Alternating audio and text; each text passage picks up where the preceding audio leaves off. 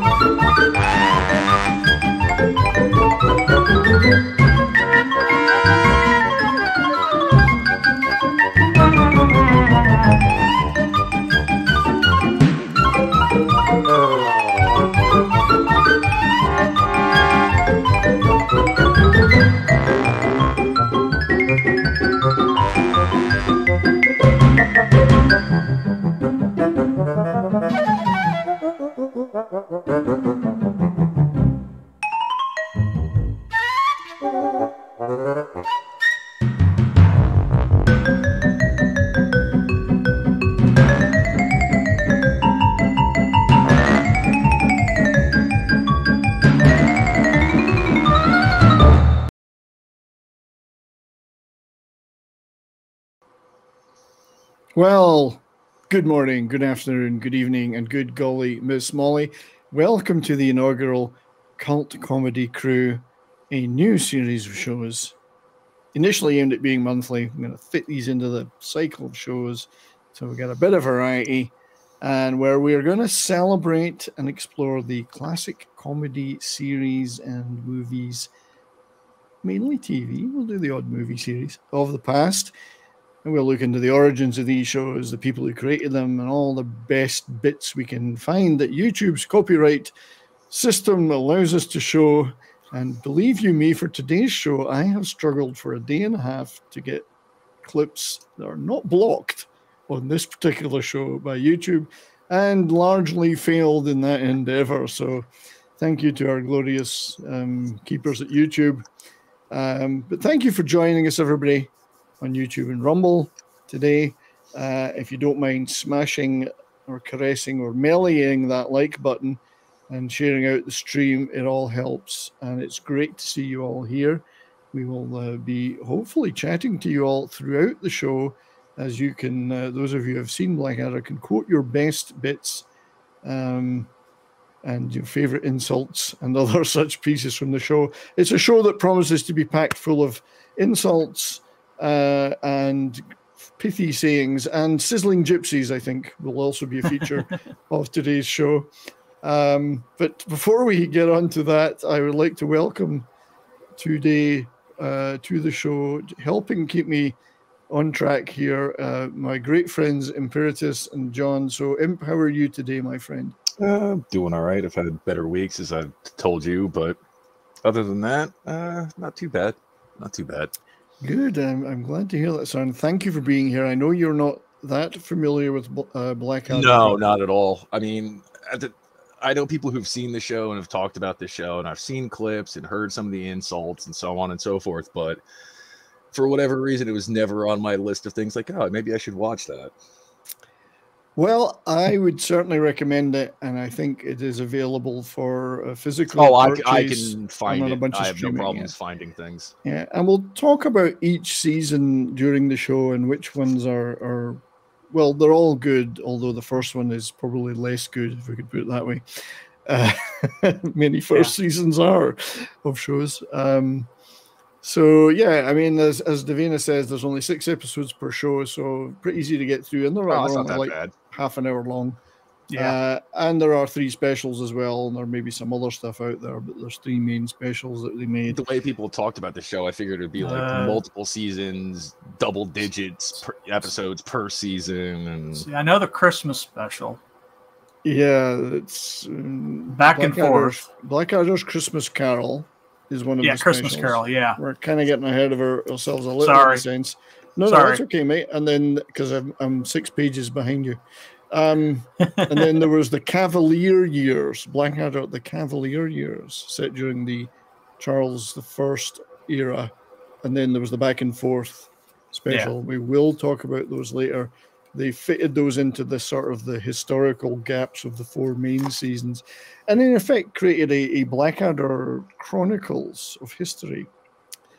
which we'll get into. So, but John, you are here and you have seen Blackadder, so welcome, my friend. Yeah, I watched Blackadder a long time ago. Not that long ago, but yeah, I think I'm trying to remember when I first saw it, because I think I saw some episodes on PBS, on the late night PBS stuff, but I didn't see the whole Blackadder until it it's like on DVD. Yeah, and it's hard to believe that it's a show that ended, in effect, other than one of the specials, ended 30 years ago, 30 plus years ago now. So yeah, we're certainly going to get into that in the ethos of this particular series of shows. I'd just like to welcome everyone here. We have, and he was there very early, FKHC 2005. Good to see you. Lots of good chat from you, my friend, and erudite gentleman indeed. Davina is here. She has a cunning plan. Is it a plan so cunning that it's got a degree in cunning at Oxford? Because that's a cunning plan. You could pin a tail on it and call it a fox? Because cunning plans were one of the basic tropes of the show. Everyone had a cunning plan. Who else is here? Well, Davina's obviously here. Let me scroll through these names. Smilex, good to see you. Davina's here, pops on cologne. And you should always wear cologne. Davina rightly says they struck the right tone of absurdity and pathos for the finale of Blackadder goes forth. Again, getting ahead of myself. To me, it's one of the finest, if not arguably the finest ending to a comedy or indeed any television show ever.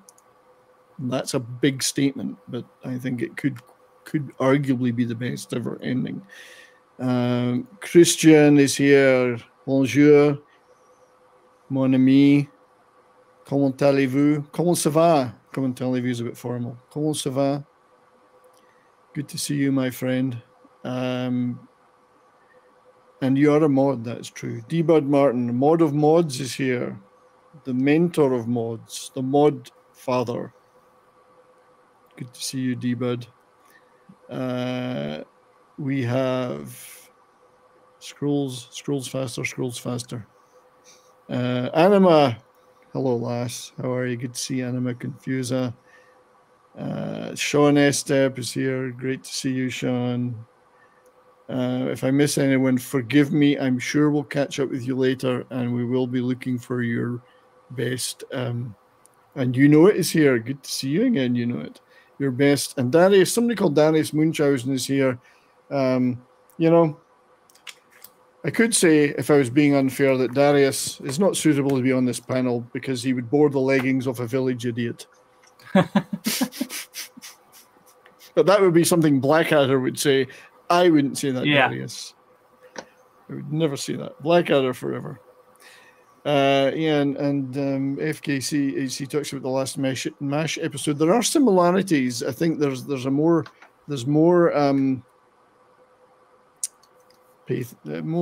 emotion, even more emotion in the Blackadder one. But we'll definitely get to that. So what? Before we start, though, our great friend Courtney isn't here today, but she was out last night partying. Now, as you know, Courtney is a rocker. She's been in many bands. She's one of my favorite bass players. Her and Susie Quattro. I do love a girl bass player. So if she doesn't mind, I'm going to share a little clip of her singing and performing last night in a bar somewhere with various members of the Circle Jerks and the Dickies and lots of other people. So let's take a look at Courtney knocking it out of the park.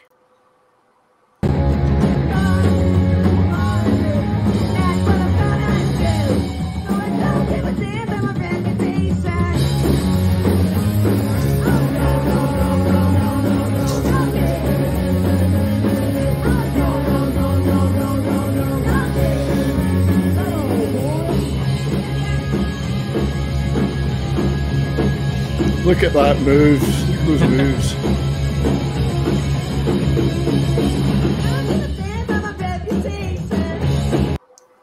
Well played, Courtney. I would so love to have been there to see that. That's just freaking awesome. Yeah. Or what a great lass she is. So that looks like a lot of fun. She's channeling Joan Jett, Mad Reputation. I think she's doing a kick-ass job there. Well played. So love you, Courtney. We'll see you back here next week, I'm sure, for next week's show, which of course, trailing in advance, is our special interview and chat with the magnificent legend that is Graham Bonnet. So we're going to have a brilliant show next week. So excited about that. So we have already got some people taking pity on me and donating. We have a sticker from Darius, $1.49 from Darius, which is, of course, a box of popcorn. And being Darius, he does get the traditional clip. Take him to Detroit. No! No, not Detroit! No! No, please! Anything but that! No! I have to tell that Kentucky Fried Movie is on the list of shows we will be doing in this series at some point. When we'll get to it, I don't know, but it is on the list. But also our great friend and supporter of the channel, Christian Delorme. $10 Canadian from Christian Delorme. Your best quote ever, Brian. I got to shake hands with the unemployed. I do that every time I go to the bathroom. Yeah. As long as you wash your hands afterwards. Yeah. Yeah.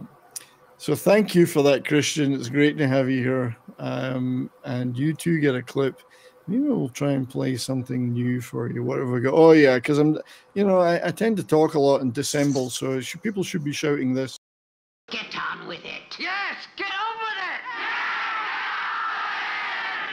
with it. Get on with it. So we will indeed get on with it.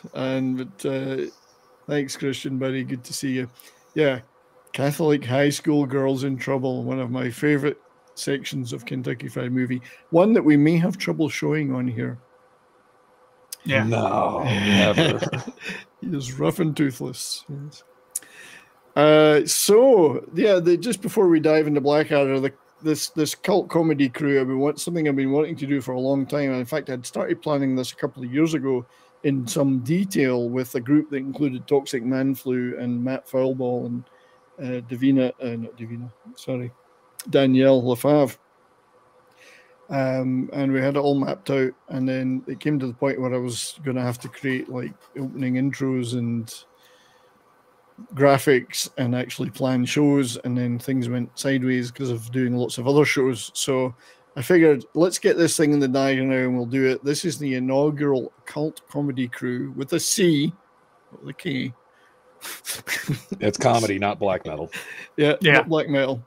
And the intention is that going forward, we'll do one of these, say, monthly, and then we'll be doing a Canon Film Club monthly, and we'll be doing it, and it's only talk and roll with music focus monthly, and then maybe whatever we throw into the other gaps in between.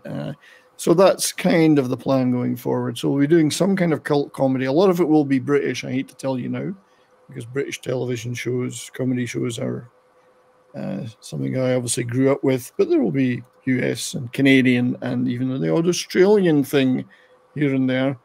And there's a big list, and obviously we'll take down all your other suggestions and we'll work on those. And what we're going to do is talk about the origins of the show, the lineage, if you like, the family tree.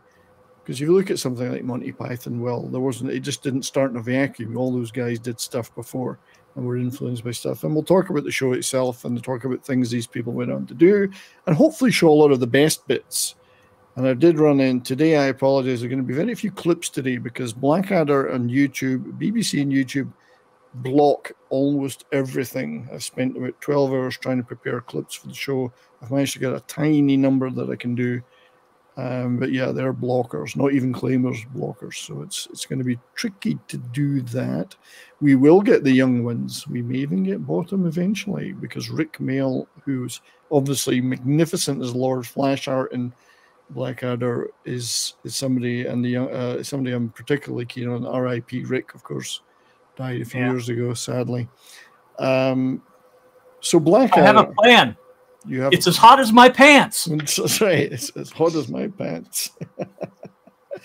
I think I might have that actual look. I've got a lot of flash art clips that I managed to fit into the montages I did for each season. So we'll be doing that. Am I pleased to see you, or did I just put a canoe in my pocket? There's another one of his. And there's going to be a lot of those. So Blackadder. Today we're going to talk about classic British sitcom Blackadder. The show follows the misadventures of the Blackadder family, who mainly appear to be called Edmund from generation to generation. But Blackadder himself is a cunning and cynical character who appears in various historical eras throughout the series.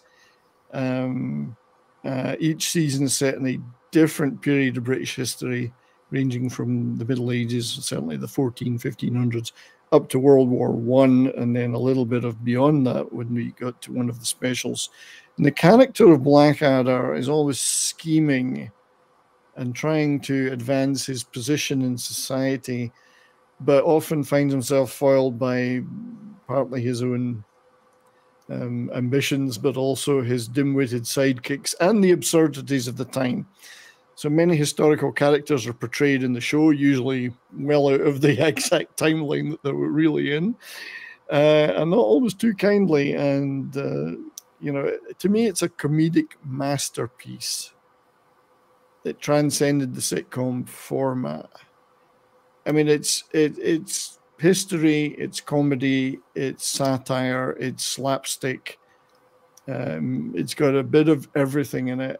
It's verbal, it's physical. It's one of these it's great series that managed to not only include a lot of knob jokes, as Ben Elton, the writer, would put it, but managed to then also fit in satire and comments on the politics and characters of the time without ever lecturing, hectoring, or even diverting from the comedy. So how they achieved that balance is an amazing thing.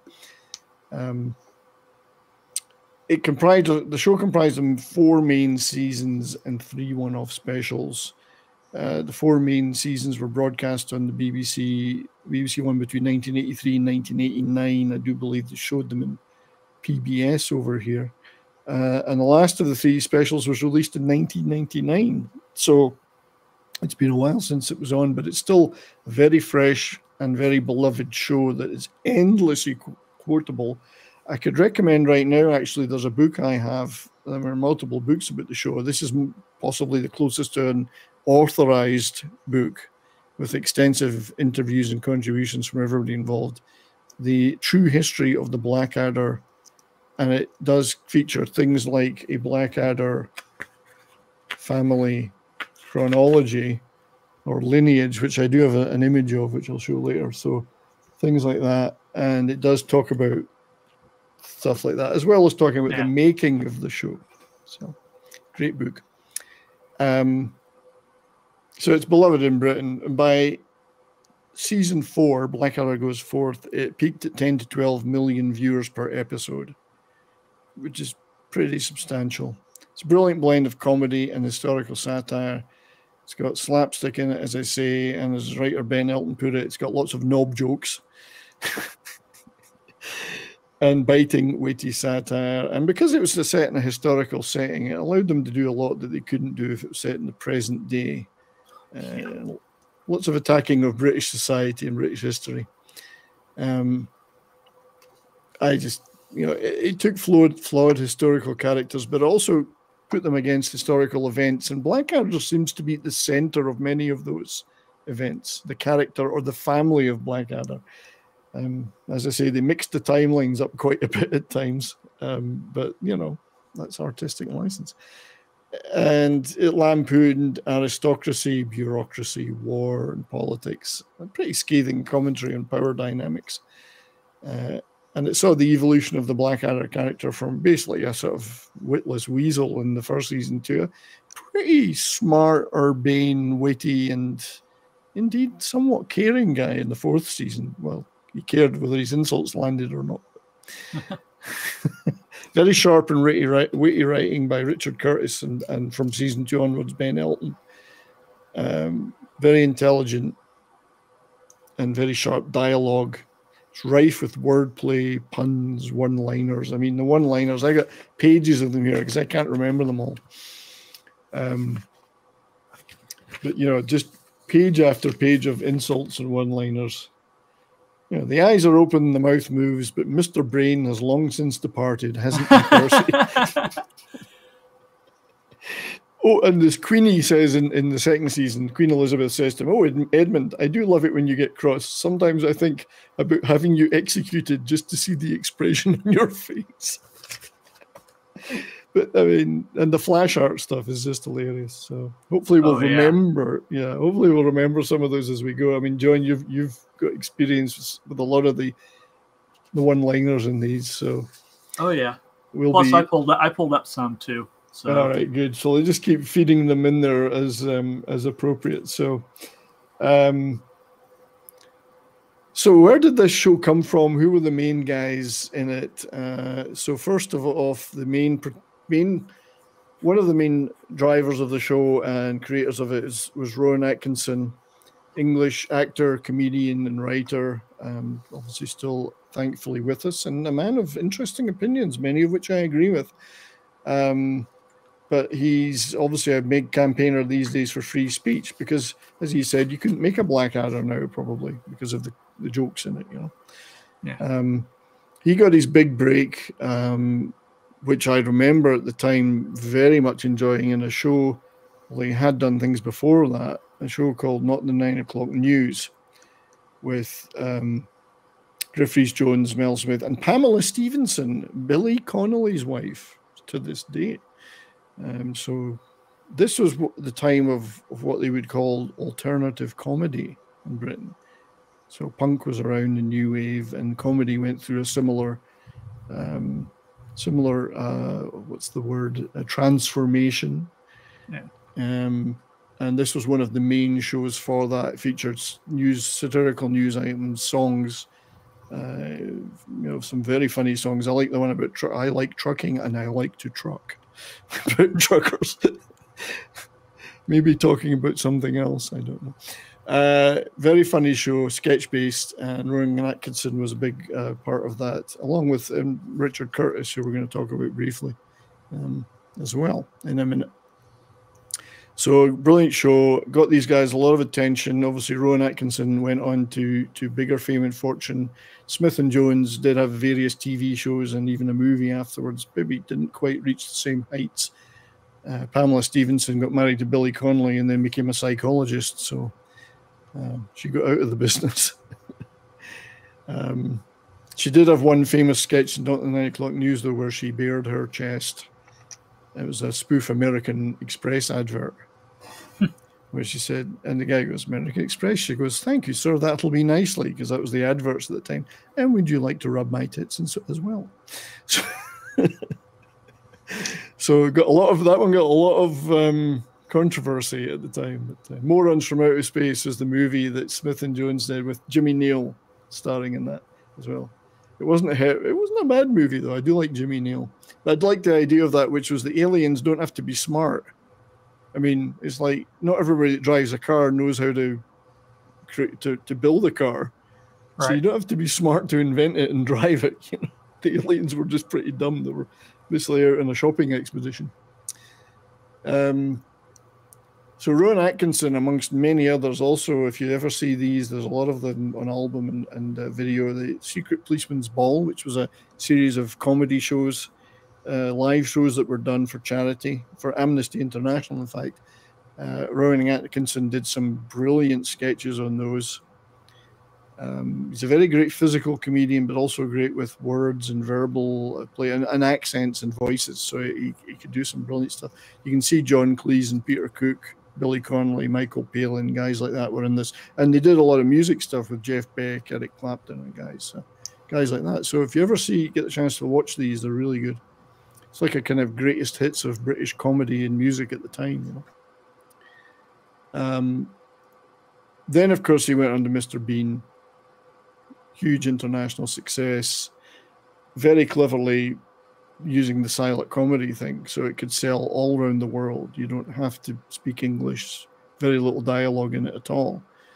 And very physical comedy, using a lot of physical comedy. And then, of course, his spoof, James Bond, Johnny English. I do like the poster. He knows nothing. Yeah. Oh, Imp is back. Hey, Imp, we're back. Happened there, something. Yeah, so Johnny English has been a bit of a success for him. Yeah, the physical comedy, as Smilek says in the Secret Policeman's Ball gigs, was brilliant. He did have a stab at Bond, though. Not playing James Bond, of course, but he was in the Sean Connery Never Say Never Again. So as well as spoofing Bond, he's been in a Bond, albeit the redheaded stepchild of Bond. That's right. Yeah. He does say that his performance is the worst thing about it. So, and that's saying a lot. And that's saying a lot, yeah. Now, recently, though, I mean, I say recently, I mean in the last 10 years, he has done something that I recommend anyone would check out, and it's the show Maigret, where he plays the French detective. I think he did 2 seasons. I'm not sure if there was a 3rd or 4th. These are available on streaming somewhere. Absolutely brilliant portrayal. Set in France of the 1930s. Serious role, obviously. He plays him with such warmth and intelligence. You wouldn't know it's the same guy as Bean. It's just absolutely beautiful show. Love it. I hope they make more one day, because he's so good in it, and they were so well made. So enjoyed that very much. So one of his main collaborators in both the Not the 9 o'clock news and Blackadder's Richard Curtis, British filmmaker, screenwriter, born in New Zealand, but he's a Brit. I guess he was moved over back to Britain. Writer of Not the 9 o'clock news, then of course went on to do. There's another clip from 9 o'clock news with the leather. This is one of the musical numbers they did. I think it was a spoof punk thing. Then he wrote 4 Weddings and a Funeral. Huge hit, of course, with Huge Grunt in it. And Rowan Atkinson got a part in that as the minister, whatever you would call him. Reverend. Notting Hill, of course, he wrote. So he's largely responsible for Hugh Grant's, what's the word? Stardom? Persona. That was created in these movies, if you want to put it that way. Huge Grunt, yeah. And then he wrote and directed Love Actually, which not one of my favorite movies, but it was a big hit, big success. Bill Nighy was pretty good in it, but a lot of people like it, so what can you say? That there's no accounting for taste. There's no accounting for taste, yeah. But then obviously he has done other stuff, including a show that I'm not really that familiar with. I wasn't that keen on, but big hit in Britain, Vicar of Dibley with Don French, who also came out of that alternative comedy scene with Jennifer Saunders, who did absolutely fabulous later, of course. And very funny woman, Don French. This show I remember particularly for the fact that Johnny Depp appeared in one episode. So, because she had a crush on Johnny Depp, and the real Johnny Depp appeared. He has a habit of appearing on British TV shows. He did The Fast Show and other stuff. So Richard Curtis, another prime mover in Blackadder. Ben Elton was a key, though, because he wasn't involved at the beginning, but he came on board in season 2 as a co-writer, and that made a huge difference to the writing, in my opinion. From the first season, it just added a whole level of sharpness, wittiness, and of course knob jokes. Yeah, lots of knob jokes. Lots of knob jokes. So Ben Elton is a British comedian, author, playwright, and screenwriter. Again, came out of that alternative comedy scene as a stand-up. Did a lot of television, but he's a sharp writer. He created and wrote The Young Ones, or co-wrote The Young Ones, which had Rick Mayall in it. Obviously, Adrian Edmondson also appears in Blackadder as particularly as Baron von Richthofen in Blackadder Goes Forth. Great show, The Young Ones. Absolutely loved it. some great music stuff in it too. He also, funnily enough, wrote "We Will Rock You," the Queen musical, which obviously has made him a ton of cash. He's a political and satirical guy. He's very political, but he does it without ever getting over into the lecturing, and he always makes it funny. Comedy always comes first, but he's done stuff that isn't political at all, and like "We Will Rock You." But another guy that was heavily involved, these are the key guys, was John Lloyd, who's a long-time producer and writer, friend of Douglas Adams, and indeed flatmate of Douglas Adams for a while. Was involved with the radio version of Hitchhiker's Guide to the Galaxy. He's wrote and produced a bunch of stuff. Spitting Image was one of his co-creations. You know, he's been around for a long time. BBC producer and the producer of other stuff too. So he actually, these are the four guys that really made this show and created it, what it is today. But the origins, I guess, of Blackadder particularly go back to this Rowan Atkinson radio show. Now, a lot of stuff in Britain started on radio, Radio 4 particularly. It's where Hitchhiker's Guide to the Galaxy started, Have I Got News for You, other major shows that became big TV shows later. This aired in 1978, and it was a Richard Curtis, Rowan Atkinson production. And basically, Atkinson plays the part of four different made-up historical people. And it was Rowan Atkinson's first kind of starring thing. And that gave the guys, because it was set in history, gave these two guys the idea to do something later. And they decided they would collaborate on something which they then developed into Blackadder. Yep. And they wanted a historical sitcom to be set in different periods. And they originally intended it to be a one-off special for what was called the Comic Strip Presents, which was a television, one of these alternative comedy TV shows in the UK. And they had different episodes every week with different writers and whatever. And they intended it just to be a one-off for that. And they made a pilot. But the pilot never got broadcast, and they ended up turning it into what became season 1 of the Blackadder. The initial season really didn't get good reviews, and we'll talk about it a little bit. But so they had this idea of set it in history, we can do more with that, and we can have this central conceit of this same guy or his family taking part in all these historical events. Now, Blackadder, sorry, I'll go back, that's Baldric. Blackadder is played impeccably by Rowan Atkinson, and he undergoes notable growth throughout these shows. The first one, he starts as pretty much a self-serving buffoon. He's the Prince Regent to Richard IV, after Edmund himself accidentally kills Richard III, his uncle, in battle. Well, he's not really in battle. He's trying to avoid being in battle. And then by the end of it, he becomes each season, he becomes more sardonic, and he's kind of sharp-witted and almost becomes an anti-hero. Very sympathetic, somewhat morally conflicted, so he doesn't always do bad things. So I like that evolution of his character from a real ass in the first one, and physically not appealing, to a guy that's really quite handsome in the subsequent seasons, you know. I'm just looking for some quotes. Baldric, your brain is so minute, Baldric, that if a hungry cannibal cracked your head open, there wouldn't be enough to cover a small water biscuit. I was going to use that one when you got to Baldric. Oh, well, I can find another Baldric. That's right. Fine. So Blackadder is an ever-present. There is an Edmund Blackadder throughout all these. And he can adapt to the time periods and the social context. And he's always ambitious, but his ambitions do change gradually as his family fortunes change too. But the other ever-present character, of course, is possibly even the one that people remember the most. and talk about the most is Baldric.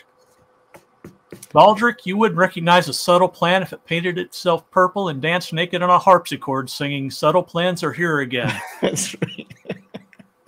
You can even hear that. Subtle plans are here again. Yeah. So, hang on. Yes, I wanted to highlight this by Davina, this kind, which is that Rowan Atkinson's vacillation between a cowardly lickspittle and a bullying tyrant, often within the same scene, that made Blackadder so amusing. Indeed, he was actually a very layered character. Not at the beginning, but he becomes, as Smellick says, he becomes a rock star by series 2. I mean, he's actually good looking and attractive. And even throughout seasons 2, 3, and 4, attracts women, which the first season would never happen, you know. No. Albeit that he does condemn some of them to death afterwards by claiming they're German agents, but that's what he did to that nurse in season 4. I don't think she even was the German agent. It was George was busy writing letters to his uncle in Germany, giving all these military secrets. Yeah, Alan Partridge is absolutely brilliant. We're going to definitely talk Alan Partridge in a later edition of this show because it's one of my all-time favorite characters. For those who don't know him, it's possibly one of the most obnoxious and yet amusing characters ever. So Baldric, so Baldric is, funnily enough, his family fortunes are entirely tied to the Blackadders. Quite how he ever reproduces, I'm not sure, but he's in every season, always portrayed as a cunningly dim-witted and loyal sidekick to Blackadder. Sometimes I think he's just loyal because he's got no other choice. He's an illiterate, simple-minded peasant. He's got a distinctive ragged appearance and a lack of personal hygiene. And he comes up with absurd and nonsensical ideas, hence, I have a cunning plan. Yep. Blackadder typically dismisses them unless he's got no other recourse, in which case he does adopt them. And that he's basically, it's his catchphrase, although others say it, I have a cunning plan. But, you know, while this season, again, he does go through a bit of a progression because his intelligence remains limited, but he gains a certain cunningness and adaptability, and he occasionally surprises Blackadder with the odd suggestion or insight that's pretty good, even if they're comically misguided sometimes. And he certainly occasionally shows some self-awareness, especially when he insults Blackadder when Blackadder's out of the scene. Yeah. But yeah, he's unsophisticated, but always somehow in the middle of everything. I love the Blackadder. I think in Blackadder goes forth by the end when he's the private and he's the Batman. And I don't mean the superhero Batman. Yeah. Batman to Captain Blackadder. Things like the bullet scene, which I wanted to show. Blackadder says, "What are you doing with that bullet?" He says, "I'm carving on it." "What are you carving?" "I'm carving my own name. I'm carving Baldric on it. Because I've often heard that somewhere out there's a bullet with your name on it. So I figured if I had it in my possession, I'm not likely to shoot myself."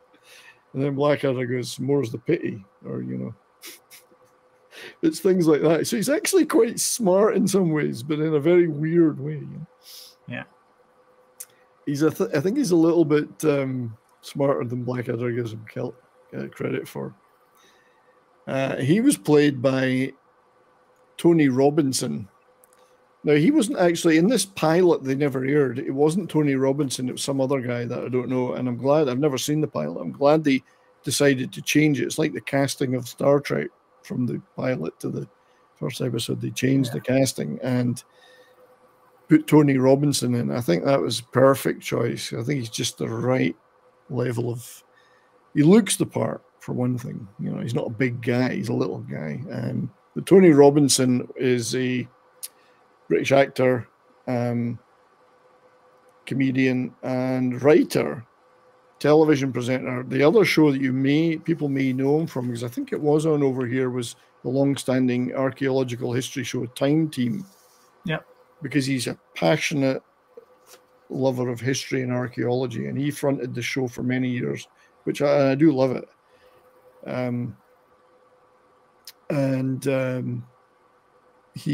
He's also quite a political guy in terms of British Labour Party, but he didn't really translate that into this show. And he's written children's books as well and stuff like that. So he's a pretty talented guy. So that's the core team that were in everything. Now there's recurring characters and actors, sometimes recurring actors playing the same character, sometimes different characters. So there's a core other team of actors that are in a lot of it. So the first season, which I wanted to play some clips from, but I've been blocked from doing so by BBC and YouTube. I tried everything, trimming them right down to just a few seconds here and there. Couldn't get away with it. So I won't be able to show any clips from that. So we're ahead of the transgender fight. Well, there's a lot of gender swapping in Blackadder, typically with people like Percy playing a woman, or Lieutenant George playing a woman. They seem to, but the aristocracy, English aristocracy, pretty much enjoyed dressing up. So, fake breasts, yes. There's comedy breasts even. This show had everything. It had the most broad slapstick and the sharpest, wittiest satire all in one. It's even in the same scene sometimes. So, the men's party in season 2, the fake breasts. So, but yeah, the back and forth between Blackadder and Baldric is really at the core of everything, because Blackadder often uses Baldric as his sounding board for some of his more pompous and his ambitions being frustrated. And, he has to suffer listening to that, and eventually. All right, so there's the one where he wants Baldric gets Blackadder to stand for Parliament. So look, he's asking him questions so he can put them on the form. Criminal record? And Baldric says, absolutely not. Oh, come on, Baldric, you're going to be an MP for God's sake. I'll just put fraud and sexual deviance. So that kind of satire and sharpness is just absolutely soaked through this show. So Blackadder, the first season, there was a pilot. The pilot was set in the Elizabethan era. Didn't feature Tony Robinson and a lot of the other characters. Pilot, I think you might be able to see it somewhere. I've never seen it. Didn't look good. So they decided, the BBC, though, being what they were at the time, said, well, you know what, just tweak it a bit and we'll give you a season anyway. Did use the same theme music, did keep the central character of Edmund Blackadder. And funnily enough, they took it from the Elizabethan era, which they would revisit in season 2, and pulled it back in the first real season to the Middle Ages, more specifically the late 1400s. And they did reuse some of the plot points from in the pilot in season 1. But yeah, it's funny that they had the setting switched around and reused it in season 2. And yet, according to the book, the pilot played Blackadder like he was in the second season forward, as sharper, wittier, not the weasel he became in the first real season. And the critical analysis of the pilot was, it was absolutely, they got it correct. So why they kind of changed it to go backwards was, they weren't quite sure. Not even the people that wrote it. Like, why? The BBC was a funny thing, though, at the time, as people will know from the Monty Python story. You could be really, like, Monty Python guys, they pitched Monty Python's Flying Circus to a producer at the BBC verbally, without a single thing to show them, or anything written, or anything to back it up. And the guy at the BBC said, well, I'm not sure I like the sound of this, so I'm only going to give you 13 episodes. like, you're going to give us a show on that based on that? There's like, well, only 13, and if I don't like it, then you know. So it was the same thing with Blackadder. Like, they went, well, we don't really like this, so we'll give you a season, but just one. You get 6 episodes. 6 episodes, yeah, just one season. You know, so you didn't have to have. It didn't have to be great, and the BBC then would give you something. It was an old boys' club, I guess.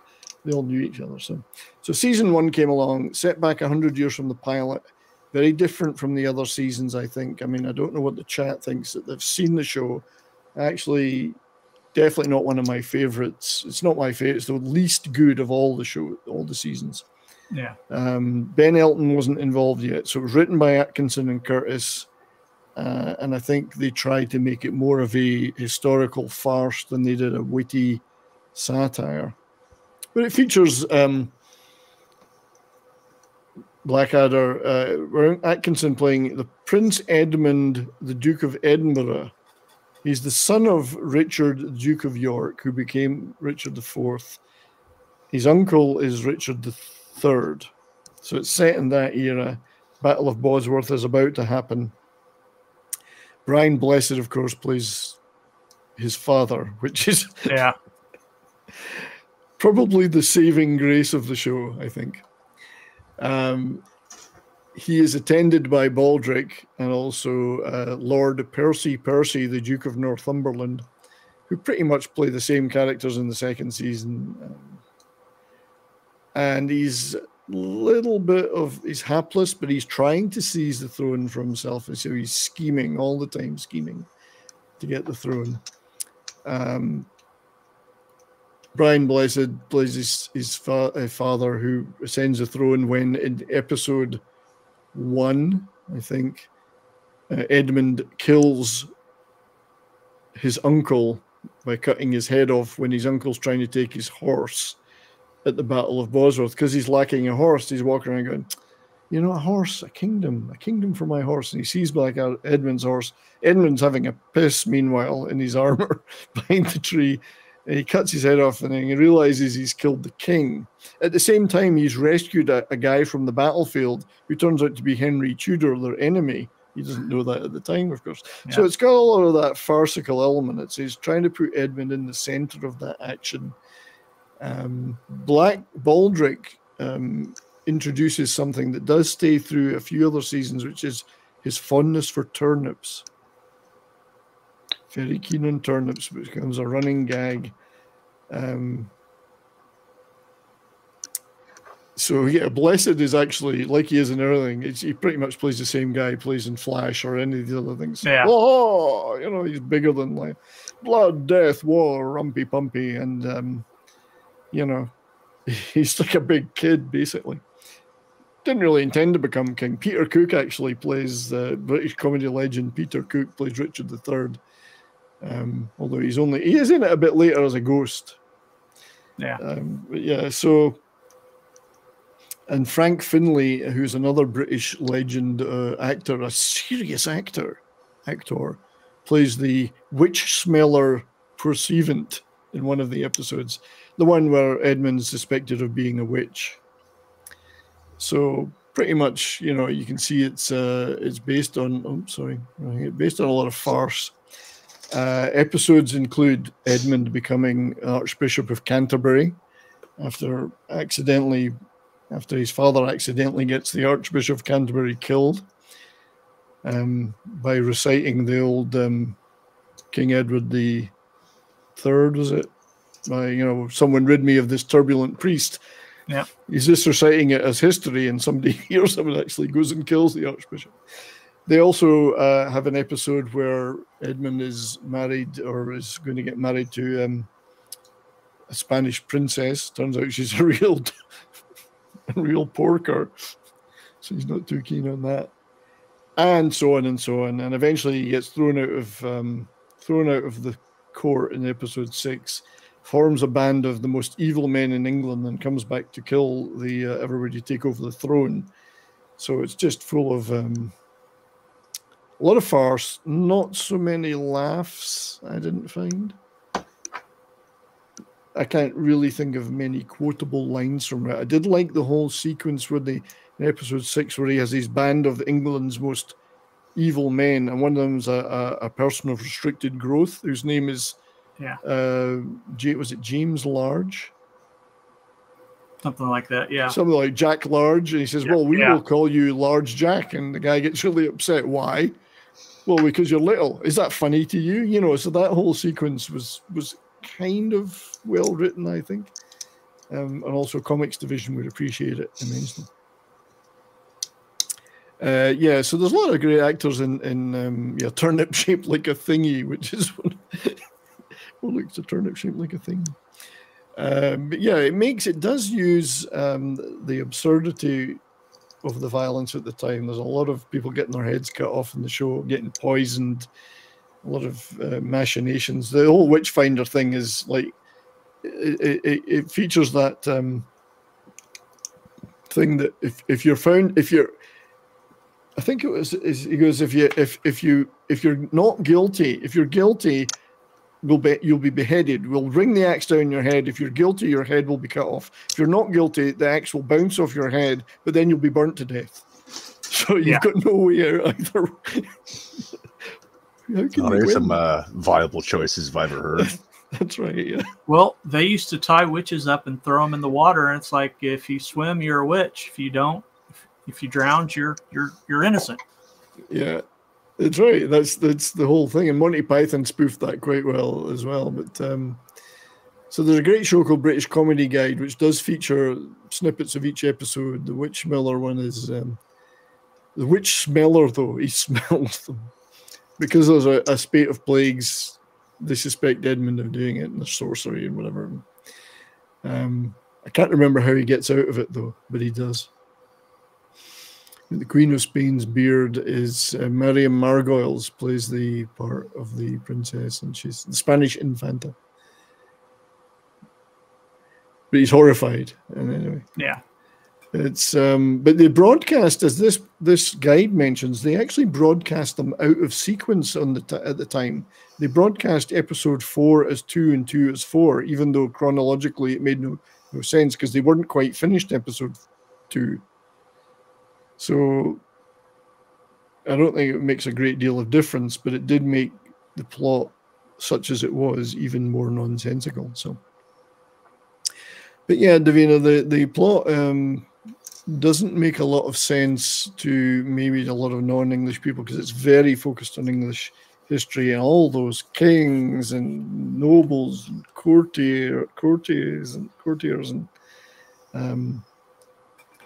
but yeah, Blackadder gets prophecy that says he'll be king. He spends his time plotting to overthrow them. He ends up killing everyone in the court, including himself. So he gets to be king for 30 seconds. Somewhere in amongst all that, he fathers an illegitimate child, which is very important. You don't know about that until later seasons, of course. Otherwise, there would be no Blackadders in the future. Very expensive to make. A lot of film, on-location filming. Only got like a couple of million viewers per episode. The BBC said, well, you know what, we'll let you do another one, but you got to cut the costs drastically and you really got to sharpen up the script. Same theme music, though. They kept the theme music. So the BBC didn't say cancelled. They said, well, we'll let you have one more. We think you can do better, you know. So very forgiving.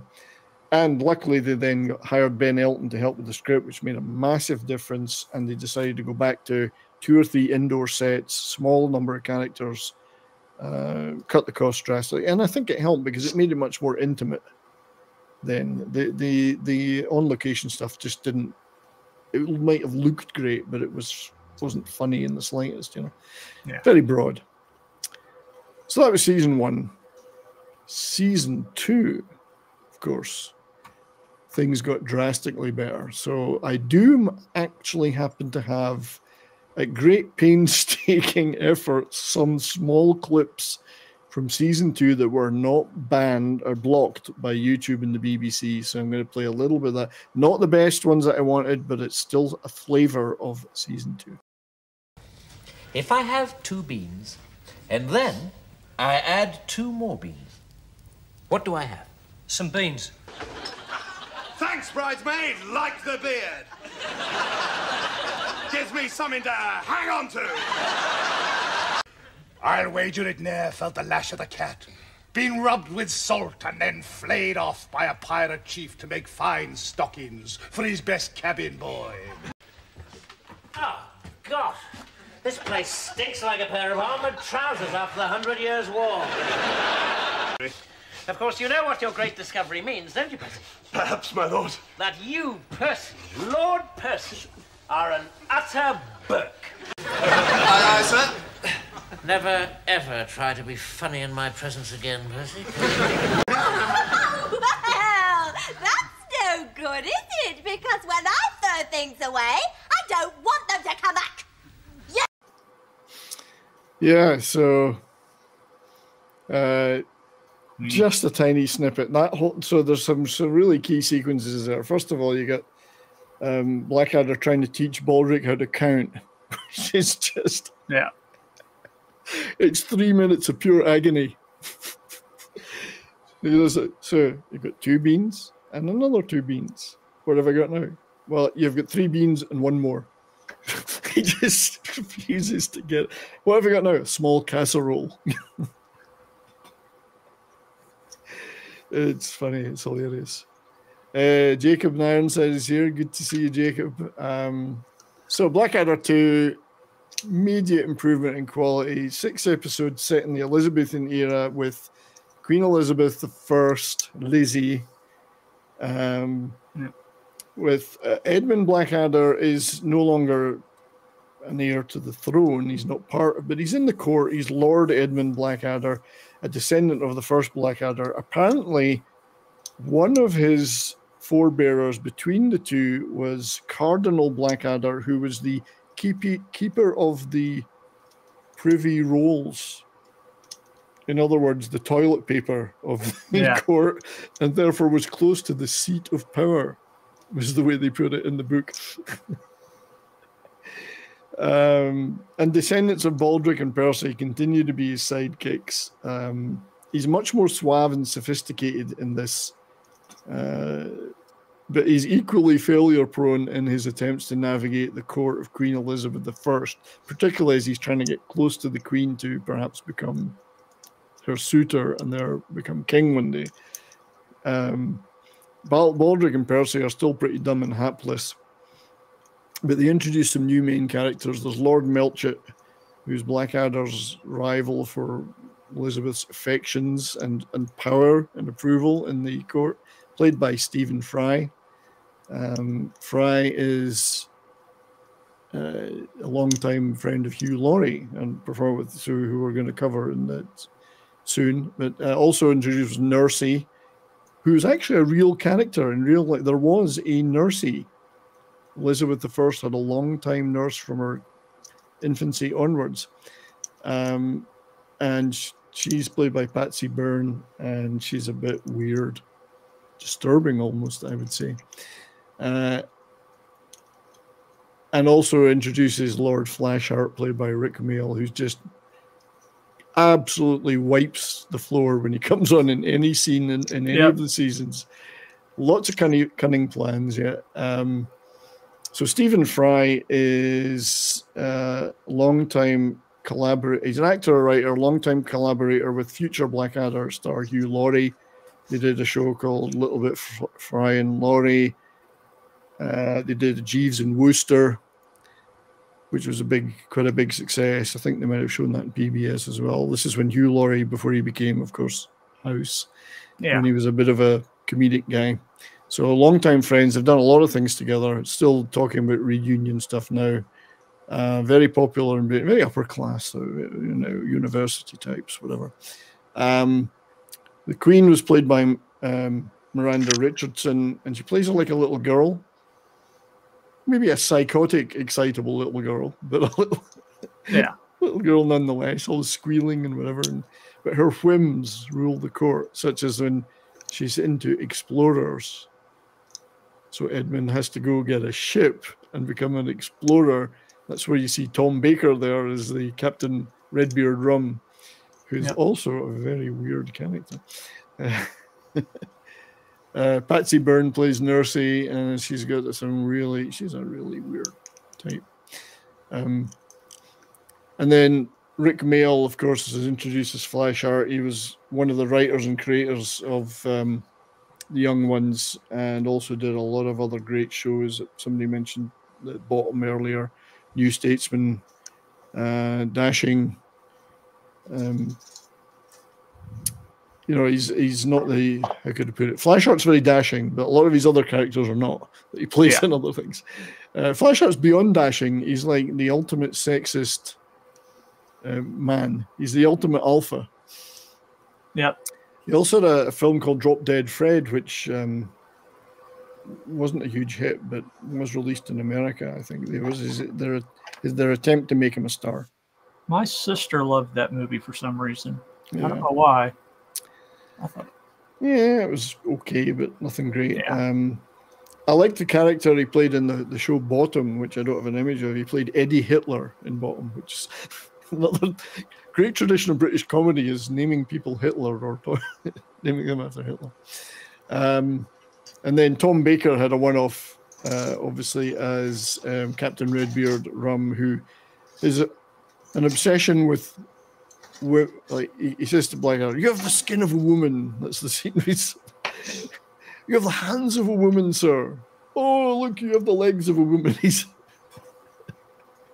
And he takes Blackadder. They go on the ship, and apparently they discover Australia 200 years before it was actually discovered. That's why the boomerang in that clip. So, sorry, not going into the third yet. So Blackadder the second. I mean, there's endlessly quotable stuff in it, I'm sure, which I would have to look through all of these. You skipped over Bob. Oh, Bob, yes. Well, Bob is in, so episode, we can go through the episodes of this. So in episode 1, called Bells, each of the episodes a single word name, he hits a manservant called Bob, and he finds himself disturbed that he's falling in love with Bob. What's your name, boy? Kate. Isn't that a girl's name? It's short for Bob. That's right. Because she wants to get women can't get jobs doing stuff. Yeah. He wants to get a job. So he falls in love with his manservant, but luckily it turns out she's really a girl in disguise for him.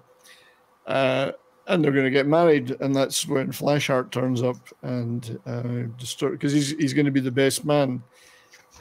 Well, Percy is, because Flashheart isn't there, and he's Edmund's old buddy. And he turns up and headbutts Percy, and then steals his woman, as well as charming everybody else. But that's when he makes the canoe line. He goes up to Nursey and says, "Am I excited to see you, or I just have a canoe in my pocket?" You know? And then whoosh, he's off. So that's. But you can see that Blackadder, sort of, I just show this on the stream.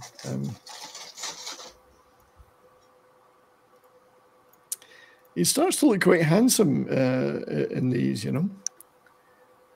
He's not unattractive there, but Bob is also strangely not unattractive. Yeah. And she does this, "Oh boy, yeah, I'm a boy" thing. He's like, "Oh, God, you know." He just, at the end, he gives into it, you know. Oh, well, it is what it is. You know, and it turns out she is a girl. Second episode, he is promoted to Lord High Executioner for some reason, and he accidentally executes Sir Francis Drake. And then he also, because when you see him in the big book of the dead at the beginning, that's when he's saying, "Oh, we should," and Percy says, "Oh, Edmund Francis Drake, well, that'll draw a big crowd, sailing enthusiasts." And he's got a souvenir stall. He says, "We better put some anchors on that so we make some money."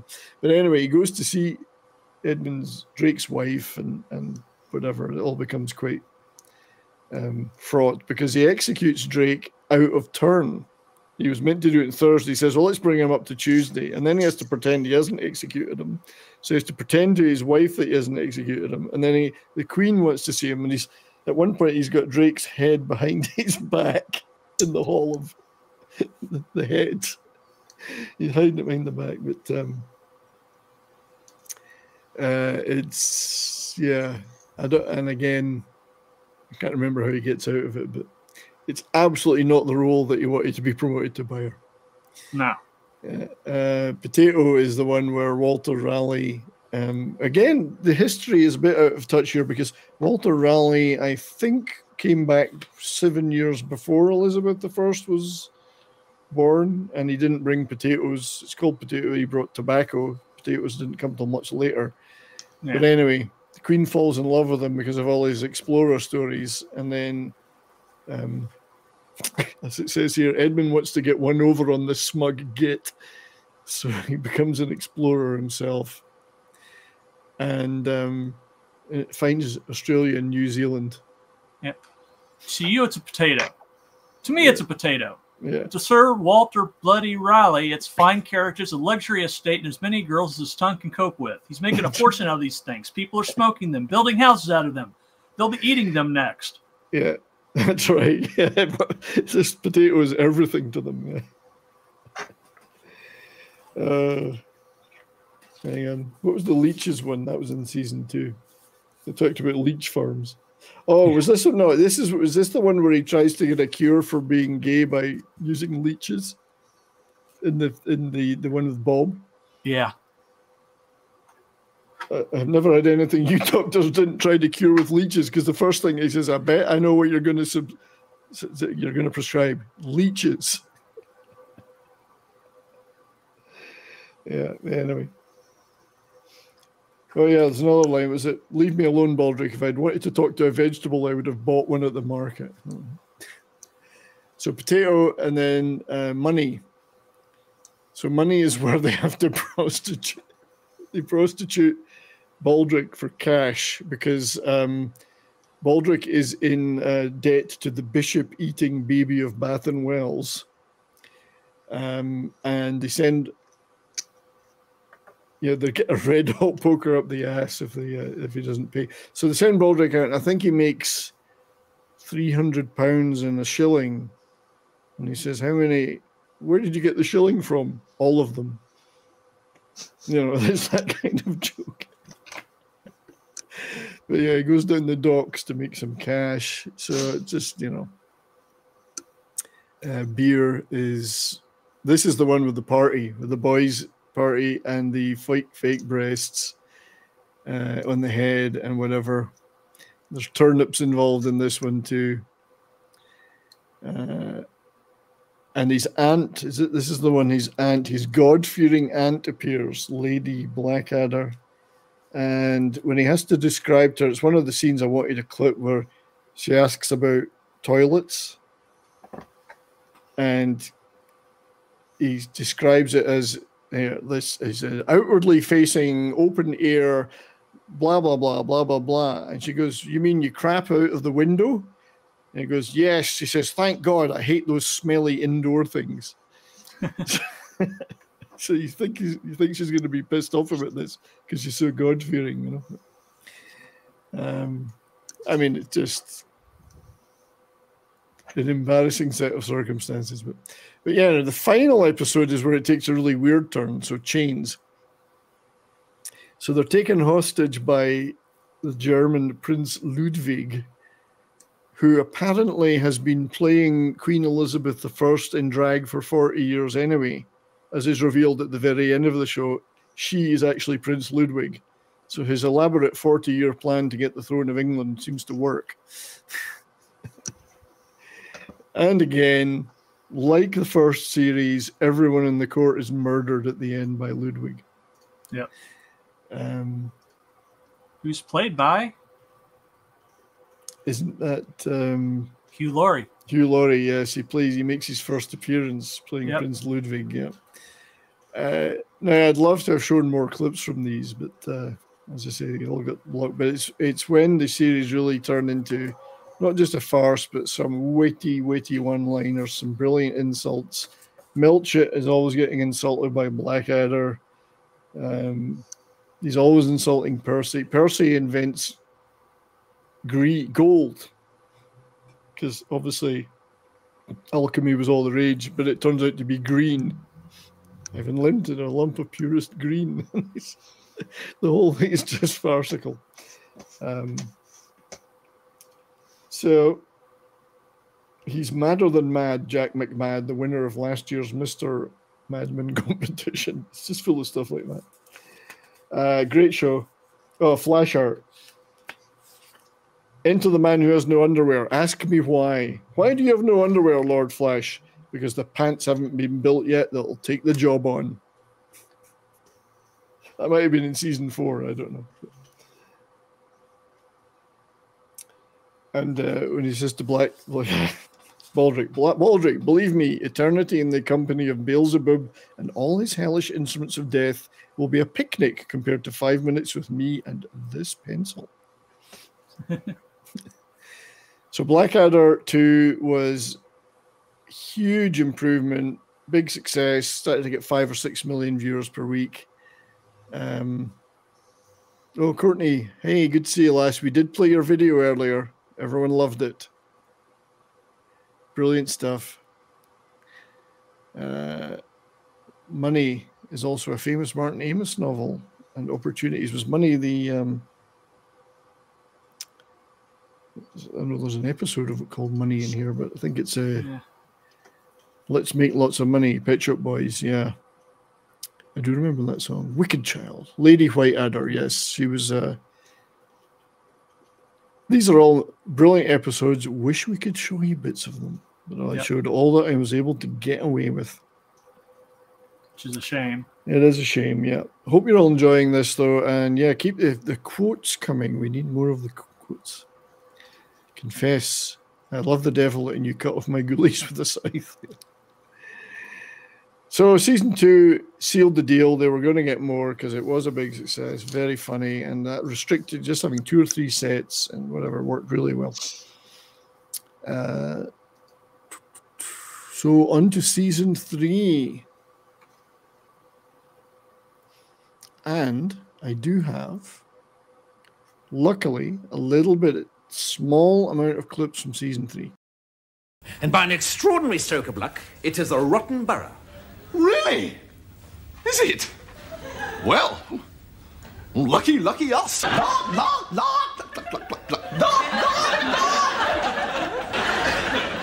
You don't know what a rotten borough is, do you, sir? No. The encyclopedic implementation of my premeditated orchestration of demotic Anglo-Saxon. No, didn't catch any of that. Doctor is trying to tell you that he is happy because he has finished his book. It has apparently taken him 10 years. Yes, well, I'm a slow reader myself. Oh, joy! Then come, Prince Cuddly Kitten. Climb up my ivy. Sausage time! No, we did this robbery together, so you get half the cash. Oh, thank you, Mr. B. This robbery, on the other hand, I'm doing alone. Hand it over, your money or your life. And what do we have for royalty? A mad kraut sausage sucker and a son who can't keep his own sausage to himself. Get up! Oh, Christ, yes, I forgot. You speak when you're spoken to! Unless you'd rather be flayed across a gun carriage? Well... I'll tell you why. That's because there's no coffee shop in England big enough for 2 Blackadders. Clan Macadder make an appearance at last. Clan Macadder. Not Wee Jock Poo McPlop, which is a different one, of course. But, so, yeah, Blackadder III, 1987. Setting jumps forward to the Regency era of King George III. Blackadder is now a butler to the Prince Regent. He's fallen a little bit further. He's no longer nobility even. He's now a butler. Still in with the court, though, because of that. George III, Prince Regent, of course, Prince George, son of the mad King George III, who does make an appearance later. I believe he marries Blackadder to a rosebush at that point. So Blackadder is still in as the secretary, come cook, come odd job man, whatever, odd job man about the Prince Regent's house. There's no Percy, no Lord Percy in this. The show really hit its stride by now. Very funny, huge success. It introduces the deeply hedonistic, but also deeply stupid Prince Regent, played by Stephen Fry's buddy Hugh Laurie. We can see Stephen Fry is still in the show in one episode as the Duke of Wellington, which again doesn't match the real history timeline in terms. Who cares, you know? It's close enough. Also, the Duke of Wellington episode where he's there to confront the Prince George for basically ruining his two daughters and offering him a duel. Wellington was against duels in real life. He was bitterly against them. He didn't believe in them. I do like the choice of weapon he chose in this one, though, for the duel. 4-inch cannonades, you know. Yep. Firing cannons at each other. So, yeah, Hugh Laurie makes an entrance. Obviously, he was in the shows earlier with Stephen Fry, and then, of course, went on after this to be in House, playing a radically different character from the Prince Regent. As different as you could possibly get, and then became a huge star in America. Of course, I don't think people even equate the two guys together when they see this guy and then Prince Regent. So Stephen Fry makes a guest appearance as Wellington. What in the name of Bonaparte's balls is this fellow doing now? But the funny thing is, of course, in that episode is that Blackadder and the Prince switch places so that Blackadder can protect the Prince, because the Prince has got no chance against Wellington. Yeah. And then, of course, that leads Wellington to slap the Prince around a lot, thinking he's just a rude servant. And then he goes, so he's sitting down talking strategy about the war against Napoleon. And he's going, so Blackadder suggests things to him about it, and he goes, I heard you were a complete imbecile. You know, turns out you're not. It's still a pity I'm going to have to kill you because of my daughters or whatever. But, so at one point, Blackadder suggests, she says, we stationed our navy up in Alaska, which didn't exist then, of course. There was no such place as Alaska. It was a Russian province. We stationed so that in case Napoleon tries to come over the Arctic to surprise us. He says, well, why don't you just attack Napoleon's navy amidships, maybe at this place called Trafalgar? So actually, Blackadder makes an impact on real-life history in that one.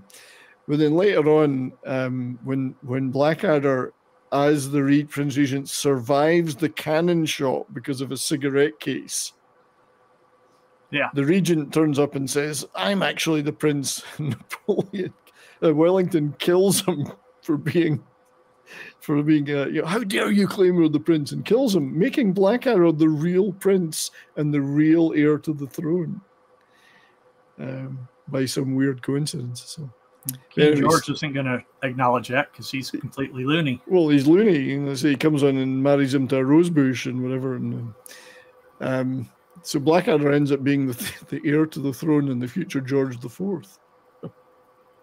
Probably. So another brilliant one-off in this one-off role is Robbie Coltrane, the great Scottish comedian, also sadly passed away last year, I think. Yeah. If you haven't seen him in anything else, those in North America are not too aware of him. He was in the Harry Potter movies as Hagrid, but long-standing career as a British comedian and a writer. He plays Dr. Samuel Johnson in one of the episodes where he's writing his 10-year project to write the dictionary, the English dictionary. Now, again, they're playing with the timeline because Dr. Johnson actually published his dictionary 7 years before Prince Regent George was born, but never mind.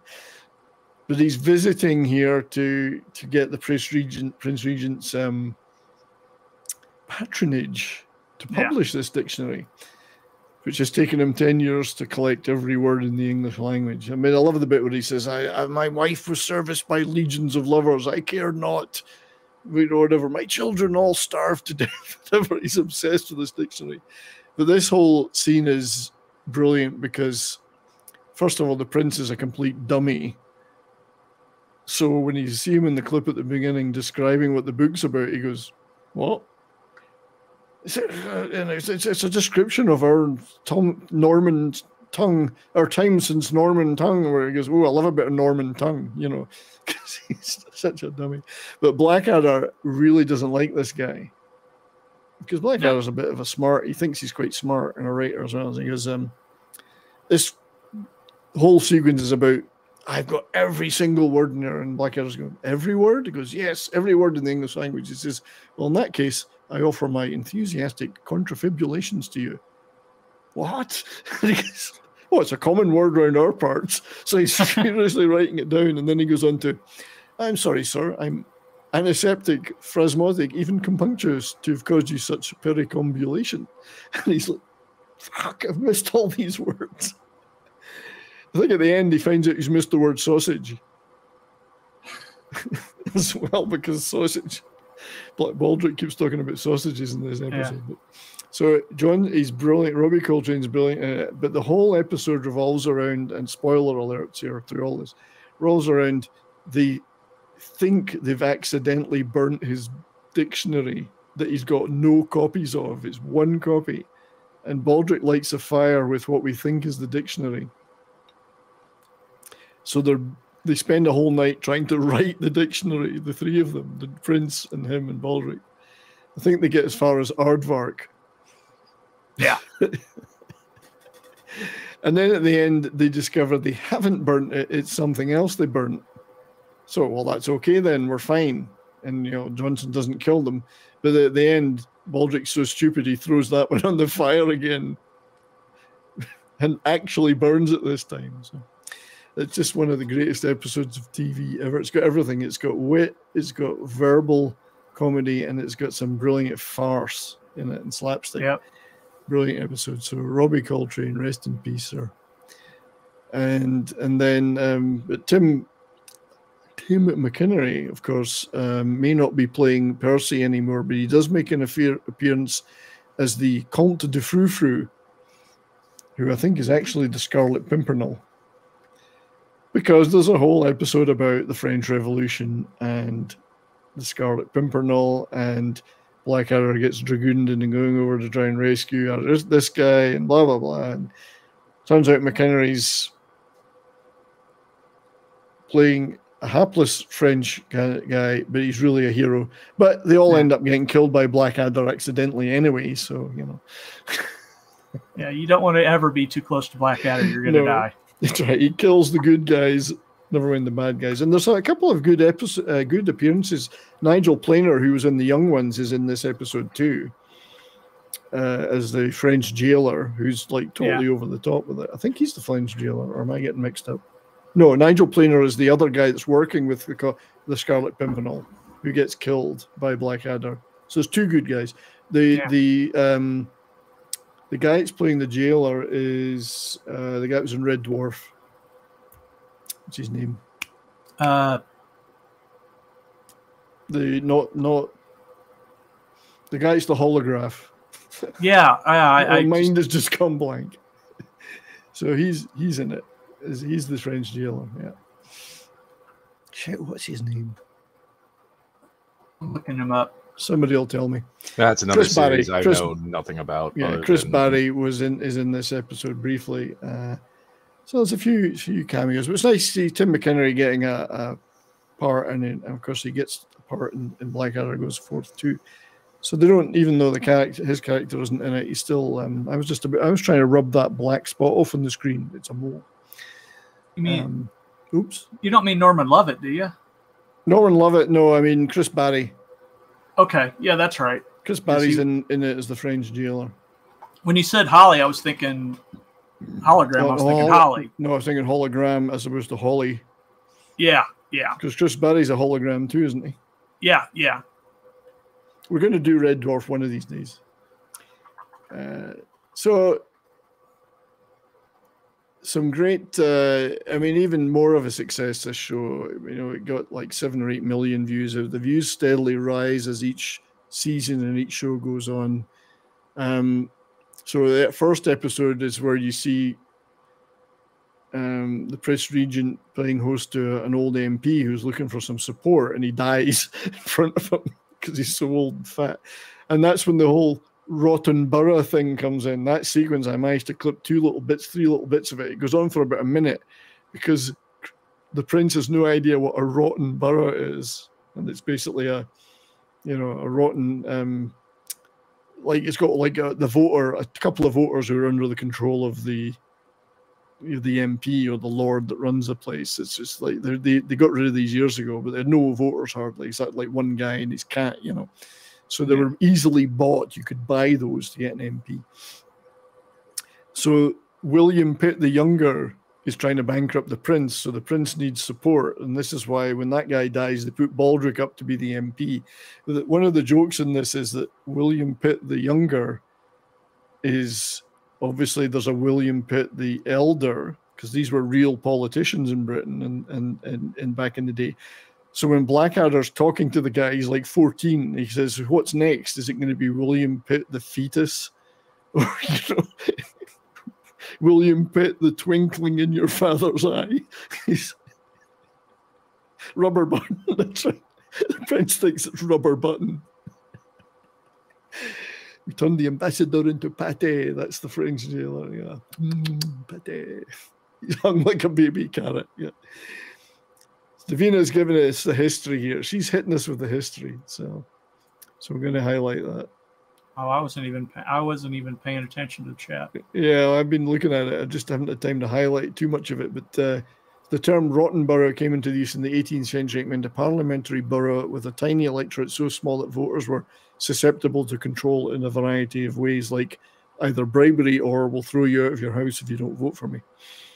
Oh yeah, the shame of a hot steaming crumpet burning between my cheeks. That's a line out of Blackadder Goes Forth with Lieutenant George. Yeah. Yep. These are the lines we want. Keep them coming. Rubber button. That whole rubber button thing's hilarious. He's hung like a baby carrot. Yeah. But yeah, William Pitt the fetus or whatever it is. He says embryo. That's it. Pitt the embryo. So Inking Incapability is the episode with Dr. Johnson, and it just... Well, the funny thing is, they put, again, history-wise, they've put Samuel Johnson in a room with Keats and other poets who weren't around. It's, as somebody said in the book, it's like putting H.G. Wells out there with the Beatles crossing Abbey Road. None of them were around at exactly the same time. The opium fiend actors... Nob and Nobility, the Scarlet Pimpernel, yeah. Garlic, objectionable garlic munchers. Yeah, and Blackadder thinks, because the Pimpernel's all the rage and everyone thinks he's great, so Blackadder hates it naturally because he hates anybody that's popular like that. And he thinks they're overrated. Sense and Senility was the... the one about the anarchist movement. Yeah, the two thespians. This has got a running gag in it with he gets acting lessons for the prince. He wants these two famous actors to give him lessons. So Blackadder, what drives him crazy because he hates them because they're pretentious gits, by saying Macbeth all the time. And every time they say Macbeth, they have to do this routine where they hate each other and whatever to atone for it, because you're not allowed to say the Scottish play out loud, and he just keeps getting them to say Macbeth all the time, and he says he forces them to do it by trickery. Will his trousers stand the strain? I think this is the one where he has lots of jokes about his trousers. Was it? I'm as happy as a Frenchman with a new pair of trousers, or a pair of expanding trousers, or something.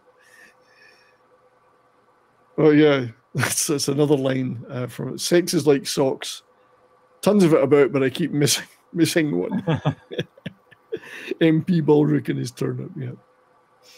It's just, the jokes are absolutely coming thick and fast by this time.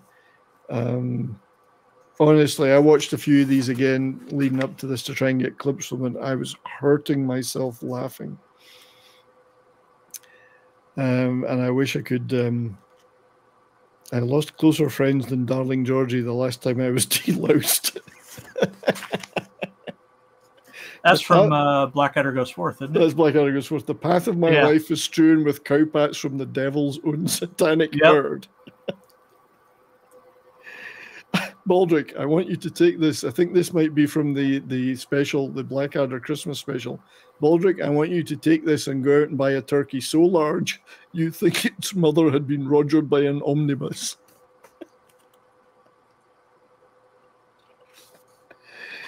I don't know. I love the subtle plans are here again, one that you said earlier. Yeah. You've really worked this out. You really worked out your banter, haven't you? Blackadder says, no, this is a different thing. It's spontaneous and it's called wit. So he's great with the put downs, you know. Anyway, in the last episode, so the last 2 episodes, Amy and Amiability is the one where the prince is bankrupt and he's trying to woo Miranda Richardson as Amy Hardwood, and that's a sausage time. She comes out on the balcony and he goes, woof! He's copying Flashheart, of course. He wants a light, fluffy bunny of a girl, and the whole thing is that she's all fluffy, wuffy, oh, princey wincy, and turns out she's not really like that in the end. And then Duel and Duality, which is the whole... This is the one where Jock McAdder is in it, in the Mrs. Miggins pie shop, which is in every episode too, Mrs. Miggins in her pie shop. And he's supposed to be coming there to fight the duel on Blackadder's behalf, but then he falls in love with Mrs. Miggins and they run off back to Scotland. Wetter than a haddock's bathing costume. Thick and fast, it says, you know it, 2 things women have never said to me. But Blackadder's insults, yeah, if you've got them, keep them coming. But the last one is fantastic with the whole, is it the prince? He's not the prince, but he is the prince, but he isn't the prince. Yeah. The prince then appears at the end and he's shot because Wellington shoots him with the cannon because he's disgusted with the guy continuing to pretend he's the prince, even though he is the prince.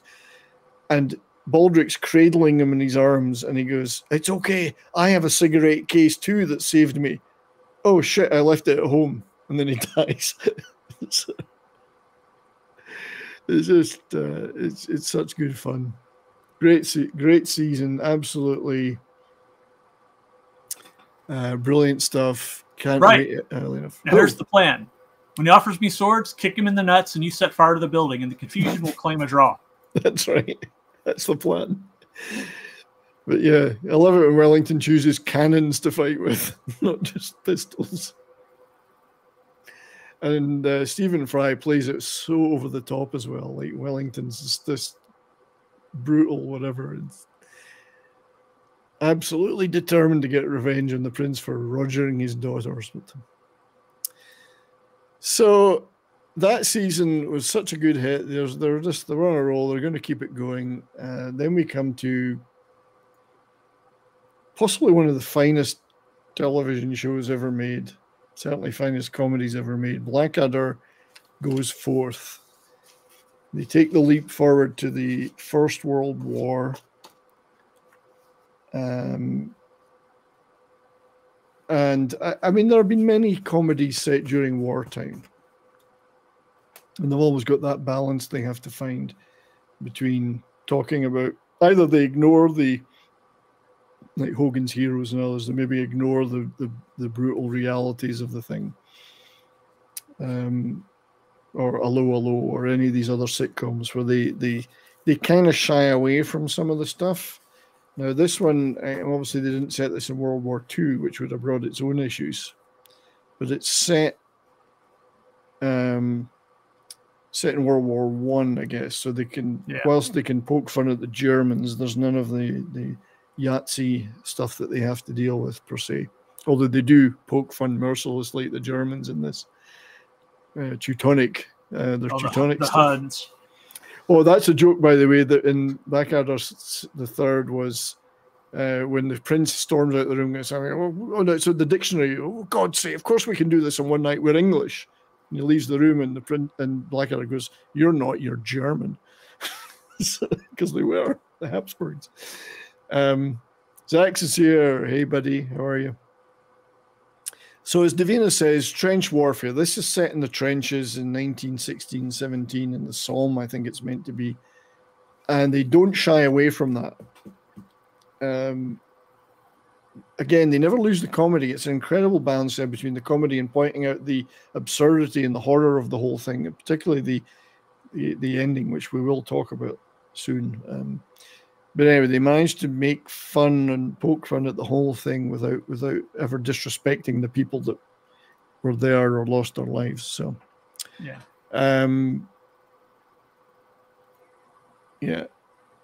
This whenever Blackadder and the crew get pulled back from the front to headquarters to talk to General Melcher at the mood lightens a little. Yeah, and funnily enough, when they were making this, it was pitched as it would be literally 3 guys and a couple of guests in the trench setting the whole time. And then when they came to film the thing, Rowan Atkinson said, well, wait a minute, we're in headquarters, we're in a hospital at one point, we're doing this, we're doing that. It actually expanded a little bit from the original premise, which was literally a 3-hander in one set. But yeah, so oh, hang on. The one about the spies, somebody mentioned, yeah. Doing a hex. Have you seen any spies? 9. So we'll get to that episode in a minute, but yeah. So your dad is a German. You married a German. This is the Prince Regent. So back in 1989, they made Blackadder Goes Forth. It's set in the trenches of World War I. Edmund Blackadder is now a captain in the British Army. So he's certainly a gentleman. He's not nobility, but he is an officer. He has a past as well, as we find out in the show, that he fought in the Battle of what was it called? Mabuto Gorge. The Battle of Mabuto Gorge in the Sudan, where he saves Dougie Earl Haig from a vicious mango that was about to kill him. They get some military Field Marshal Haig. If now Field Marshal Haig, it was just Dougie Haig back then. Yeah. Apparently his friends did call him Dougie, so that part was real. And actually there's some historical, of all the shows, it perhaps sticks more to historical veracity in it because it's the First World War and its portrayal of the buffoonery of the officers, of the callousness of Haig and so on. It sticks a little bit more to that than some of the other shows. But yeah, and he also apparently fought in the Battle of Rorke's Drift,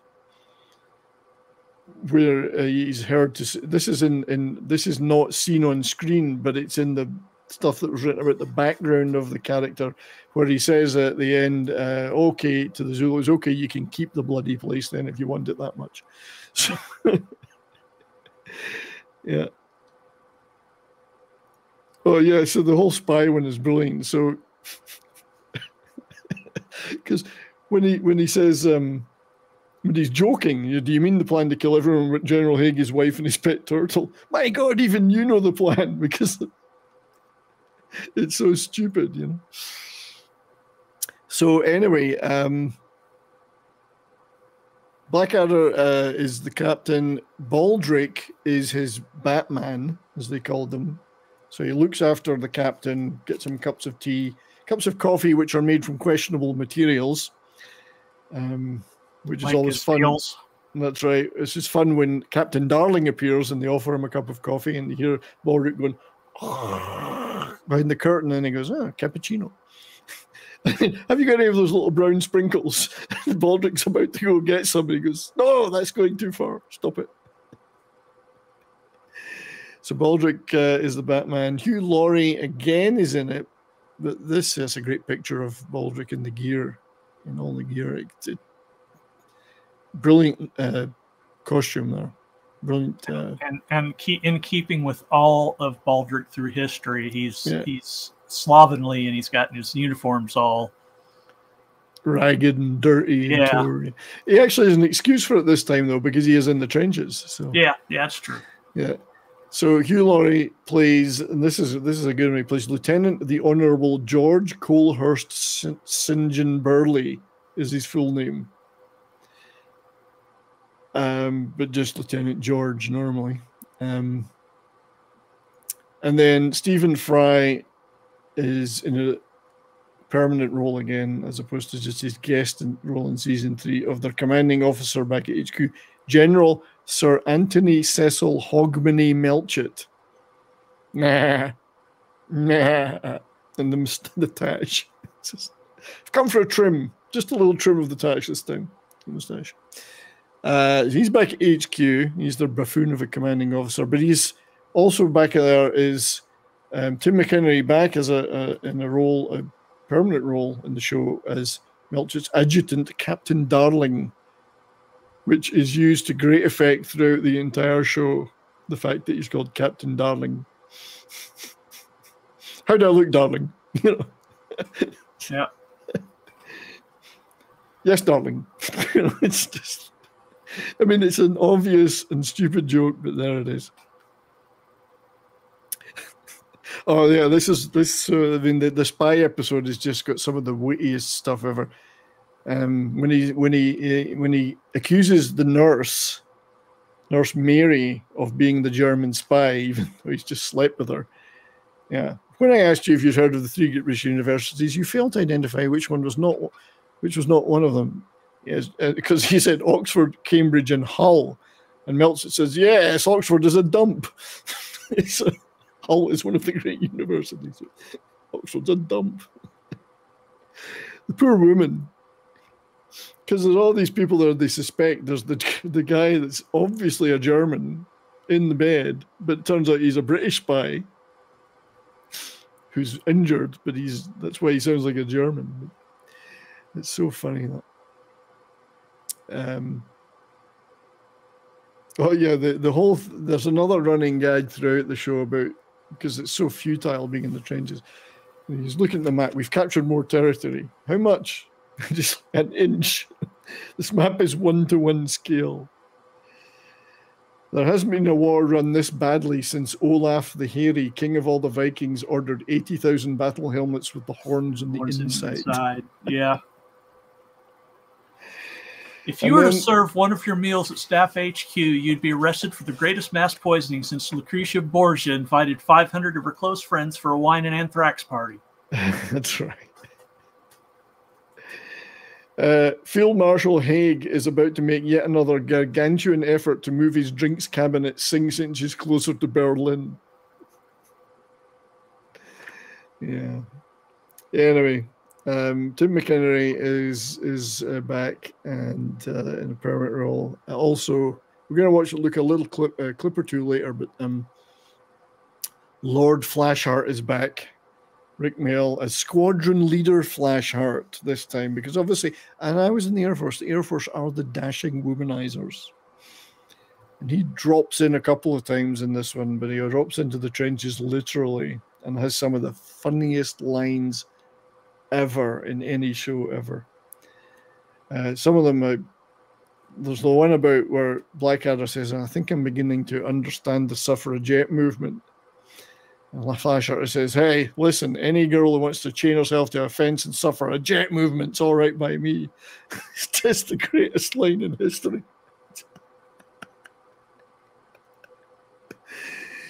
Oh, God. And Rick Mail just eats the scenery up. And Miranda Richardson. Yeah. So everyone that's been in previous seasons all gets a role in this. Miranda Richardson's back as Nurse Mary, who he meets an unfortunate end, which is a shame. And then Adrian Edmondson as the Baron von Richthofen, who has an infamous showdown with Flashheart during this. And I after he's full of the brothers in arms in combat and whatever, and like they're not having any of it. He's some of my youngest and blondest friends. And the little fellow, I'm in the old chateau. No pressure. This is when he's got they go out.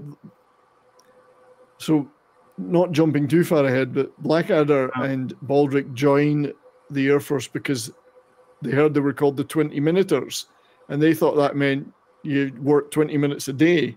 Well, no, it's the average life expectancy. Yeah, of a pilot in the World War I. Yeah, and the bit where, because they crash land over the German lines and get captured, but the other is when they're being trained by Flashheart in the classroom. He goes, "I think you should treat your women treat your aircraft like you treat your women. And whoever, George goes, well, what do you mean, sir? He goes, get inside them 6 times a day and take them to heaven and back.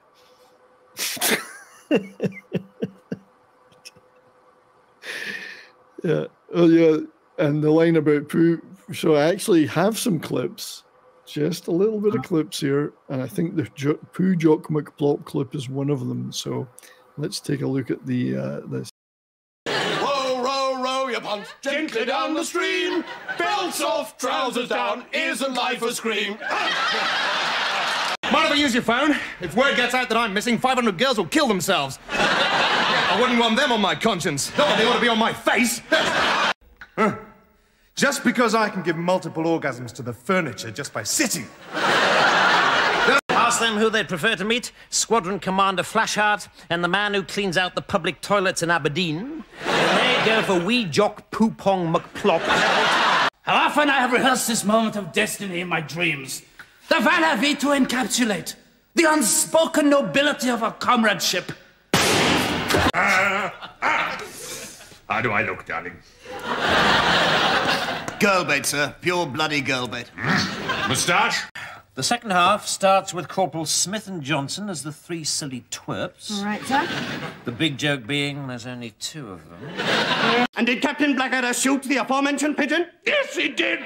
Can you see Captain Blackadder anywhere in this courtroom? That's him! That's him! That's the man! Don't forget your stick, Lieutenant. Right, sir. Wouldn't want to face a machine gun without this. Yeah, one of the last jokes in the thing. That last one there. But yeah, that there's some great clips in there. The one where he shoots the pigeon, he's on trial, court-martial for his life for shooting the general's pet pigeon because they were hungry. And then Bob is there. Bob makes a return. She's Milchit's driver, which Flashheart makes several comments about. But yeah, the Wee Jock Poo McPlop line is one of the greatest insults too. Rick Mail just absolutely lit that one up as Flashheart. But anyway, yeah, so just to take a look at a couple of the individual episodes in this, we have, oops, Captain Cook is the, this is the one where he tries to move his drinks cabinet near to Berlin. This is the one where Blackadder volunteers to be, he's always looking at ways out of the trenches, of course. And he volunteers to be the official war artist. So they're all having their go at painting in the trench. There's Blackadder, George has a go. Baldric paints, which George thinks is an impressionist painting. It's just some blobs. And he goes, well, that's supposed to be clouds. He goes, no, it's vomit. Because Baldric says, Blackadder says, nah, it's probably vomit. And yes, it was vomit. So the he thinks he's going to get appointed to Paris, but that doesn't. Sent to Paris as the official war artist. Naturally, none of this comes to pass. Corporal punishment is he shoots and eats Milchit's pigeon. Yep. Speckled Jim. Oh yeah, in 13 years of service to king and country, Edmund has faced danger in Nepal, tackling an overspiced curry. In Mombasa, confronting 200,000 grass-skirted men, but now he's truly in a pickle. And of course, George is his counsel at the court-martial. And there's a great clip I wanted to show of him reading out his summing up statement, where it ends with, Captain Blackadder is guilty. And then he sits down. And Blackadder turns the sheet of paper over, and there's words on the other side he was supposed to say, of nothing but. But then it's too late. But of course, Melchett wants to execute him anyway. This is just a formality. Can't remember how he gets out of it, but he does.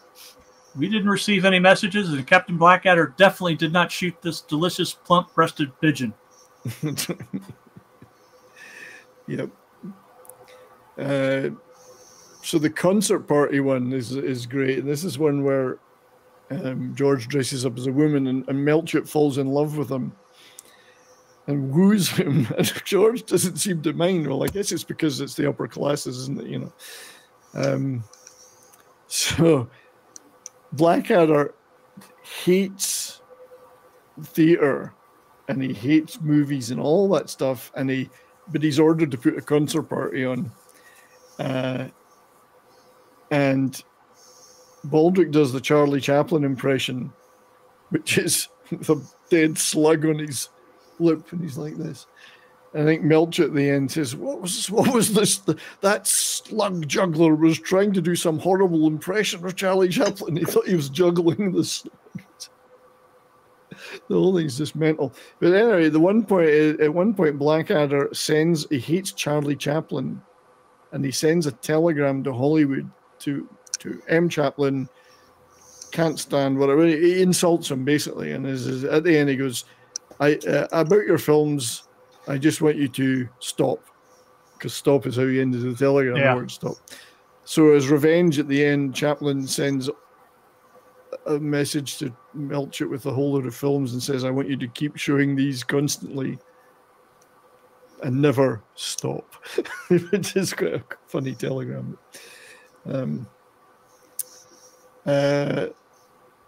Private Plane is the Air Force one where Melchett he crash lands in the trench.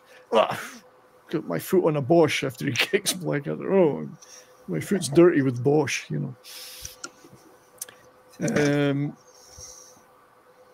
And then they get captured, and Baron von Richthofen is there, and Flashheart shoots him because he doesn't give a shit about nobility, the nobility of combat. Just shoots him. It's a very Indiana Jones moment, very Raiders of the Lost Ark moment. Hilarious episode. Rick Mail just absolutely eats it up. General Hospital, there's a German spy who seems to know every move. They even know what underpants Melchett is wearing and about his bowel problems. They've got every little detail. So they think the spy is in a hospital. So they send Edmund into the hospital to catch the spy. And of course, he falls for Nurse Mary, and they spend most of the time in bed. And there's a German, but turns out the German's a British spy, because that would be too obvious, etc., etc. And eventually, Blackadder fingers Nurse Mary for it with the whole, I asked you the thing about universities you didn't seem to know, and so on and so on. Yeah. You didn't know anything about cricket. Well, she's a woman, of course. Anyway, turns out that Lieutenant George, has an uncle in Germany, in the German army, and he writes him letters every week, and he tells him every detail about everything that's going on. So, Mary died for nothing. And then the final episode, where they're supposed to go over the top. They're all trying to get out of it. Well, the thing is, George is offered a way out of it by Melchett, and he doesn't take it. Yeah. Because his loyalty to his comrades, basically, but also everyone he ever knew that joined up with has died in the war anyway. It's quite... This is where they start to mix the pathos in, and it's done it very well. It's not jarring. It's not insensitive. It's beautifully filmed. Cheers, Sentient Dildo. Thanks for being here, buddy. Blackadder tries to get out of it by sticking two pencils up his nose and saying "wibble," which is the standard way of pretending you're mad. But then Douglas Haig is onto that. Well, Haig, he calls it Dougie Haig and reminds him he saved him from the sharpened mango in the Sudan, and he tells him to do this, which of course has already been rumbled. Like Melchett's not going to fall for it. So basically his plans to get out by knowing Dougie Haig don't work. There's no way out of it. They've all got their stories to tell on it, and it's quite sad. But there's still laughs in it too, like the bit where he says, "Oh, George, I almost forgot my swizzle stick," or whatever they call it, swivel stick. Can't face a machine gun without that, can you? Yep. And then it ends with they're in the trench. I mean, I have got some images, so I can't show the whole clip. I'd love to show the ending where they go over the top, and then the music. You see them in no man's land getting shot at it, and the music fades, and then you see the field of poppies. Let me just call the images up though. So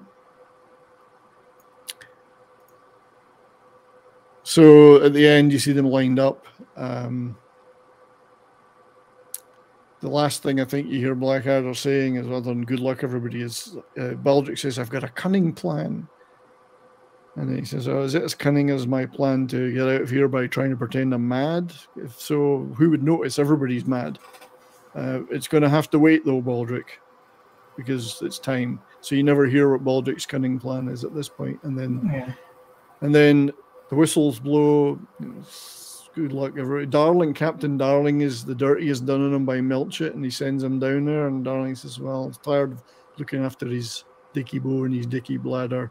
Because Darling turns out to be an okay guy and when you get underneath all the crap that he's given given Blackadder. They go over the top. The music, it's slowed down. You see explosions and whatever. And then it's just the theme being played on a solo piano, and then it fades to Field of Poppies.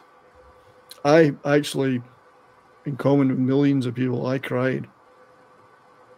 It's so well done, and you're not only saying goodbye to these characters you've loved, you absolutely get the millions of people who died in reality at that moment.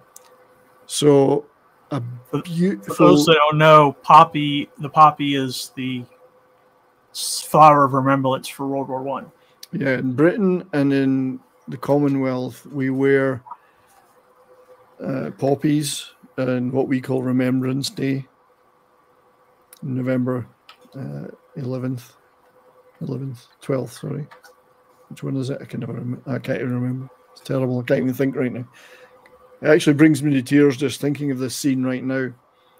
And everybody, it gained such the tributes to this final episode and that scene were just incredible, you know.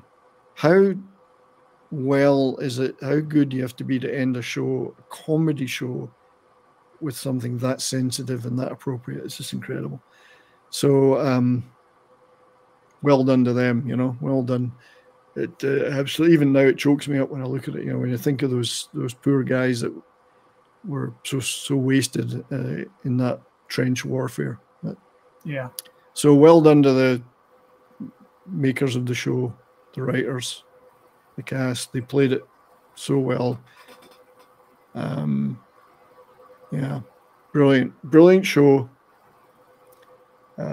Brilliantly ended, but still a lot of laughs in the season, even though it was going to end up in this place. Yeah, I would definitely put this episode on par with the ending episode of MASH.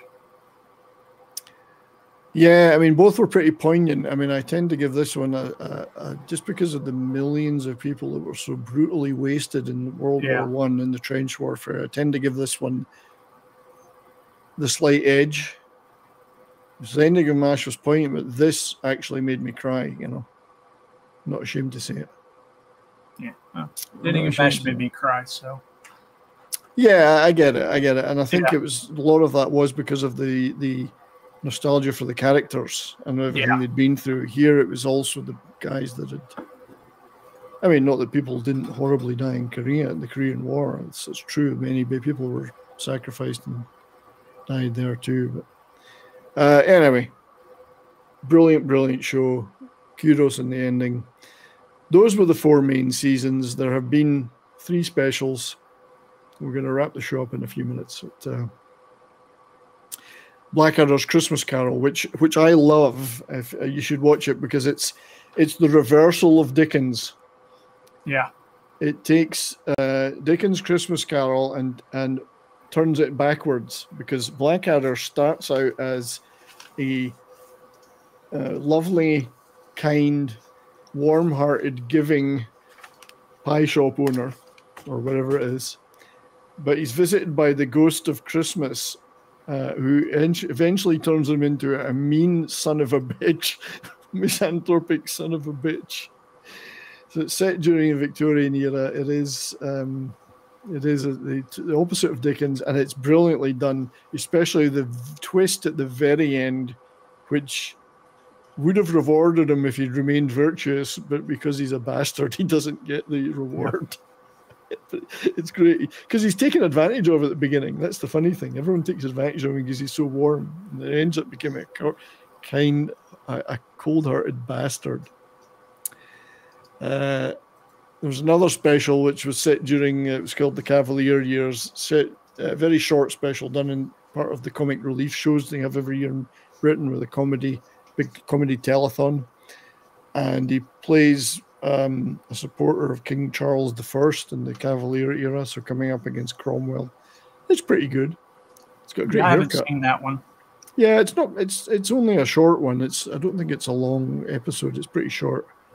It's great haircut because it's set during that era. But it fills in a gap in the timeline of the Blackadder family, in a sense. And then there's the back and forth special, which was done to be shown at the Millennium Dome in 1999 in Britain, in London, which of course they dismantled after the Millennium. Yeah. And it's basically a time travel romp where he goes back and forward through various bits of history with Baldric collecting things. Yeah. And it's quite funny. It's not bad. It was a bit of a reunion for the cast. Done about 10 years later than Back and Forth. And it's got elements of other time travel things that we've seen in it. But it's quite amusing. I do particularly like Stephen Fry's outfit here. Yeah. Which itself is worth watching just for the laughs. That's got very Life of Brian vibes, that scene right there. Anyway, so that rounds up the official Blackadder releases. I couldn't do. We got a lot of the one-liners out. I couldn't do the whole thing. Well, thanks for being here, D-Bud, by the way, and thanks for modding as usual. All you folks that are modding in the chat, Davina, D-Bud, Christian, Sentient Dildo were here. I do appreciate it very much. I know we don't get a lot of controversy in our chats, but thank you very much for taking care of anything. So if you've never seen Blackadder, go out and watch particularly seasons 2, 3, and 4. You won't regret it. 6 episodes in each, so it's not a big time commitment. You can watch them all and binge them all in one night. And they're extremely sharp, very funny, great performances. It's one of the all-time classics of world comedy, never mind British comedy. Yeah. Towering achievement, I think. Some of the funniest insults and one-liners you'll ever hear. I'd love to have shown more. We couldn't. They dismantled the Millennium Dome because that was always their intention. It was always meant to be temporary, and then they were going to build other things on that site. Seems like a total waste of time and money to me, but Davina summed it up very well, which is it covered a wide gamut of emotions throughout the series, not just slapstick and put downs. Yep. You grew to love these characters, even the horrible ones. Everybody had some part to play in the saga. I've watched them dozens of times, and I will continue to keep watching them. So, John, my friend, any final words about this wonderful show? It's cunning. It's cunning. It is very cunning. Is it so cunning you could pin a tail on it, though, and call it a fox? Has it got a degree in cunning from Oxford? Oxford University, but it's moved on. It's now working in the UN at the High Commission for International Cunning Planning. Right, yes. There's some cunning stunts there, that's for sure. Yep. I mean, we could just quote, if we had the scripts, we could quote Blackadder all night. It's just, the repartee is just incredible. We literally only touched on some of them. I'll remember them all when we're off air. Yeah, that's how it works. But I do love the one about subtle plans are here again. So, Imp, have you seen and heard anything that would make you want to watch this show? Yeah, I kind of did add it to my soon-to-watch list. I got a few things that I've added there recently, and that's on there now, too. Cool. No, you won't regret it, mate. It's definitely worth the time. There are laugh-out-loud moments through all of it. I say, if you watch season 1, which you should to be completist, it's not that funny. get over that though, and then go to seasons 2, 3, 4. Magnificent. Just it's in the top 5 of all time of all comedies ever, I think. And only drink between episodes, because if you try and drink during an episode, I guarantee it's going to come out your nose. Yeah, it will. It's amongst other things. And when Flashheart appears, it's just incredible. Yeah, great stuff. Well, anyway, that was the first of our Cult Comedy Crew shows. And no doubt over time we'll get slicker. And I'll be able to play more clips, hopefully in future, depending on the show. But thank you very much, everyone, for being here. Thanks to those who super chatted. Appreciate it very much. Helping keep me in whiskey. Or certainly small, very small miniatures of whiskey at the moment.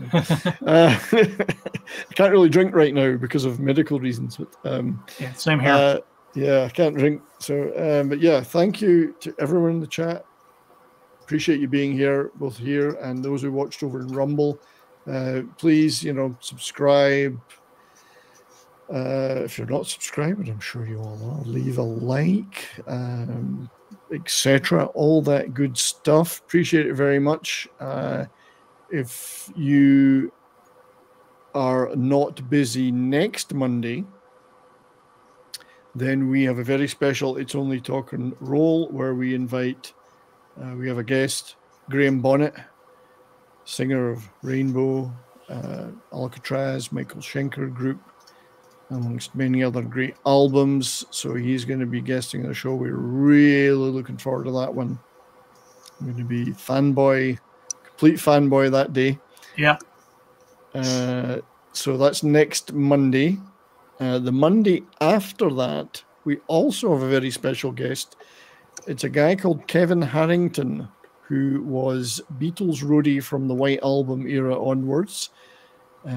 He is the redhead in the room in things like Let It Be and Get Back. You'll see him trundling cups of tea and setting up amps, and the famous shot of him holding the lyrics up to Dig a Pony on the rooftop so John can read them as he's singing it.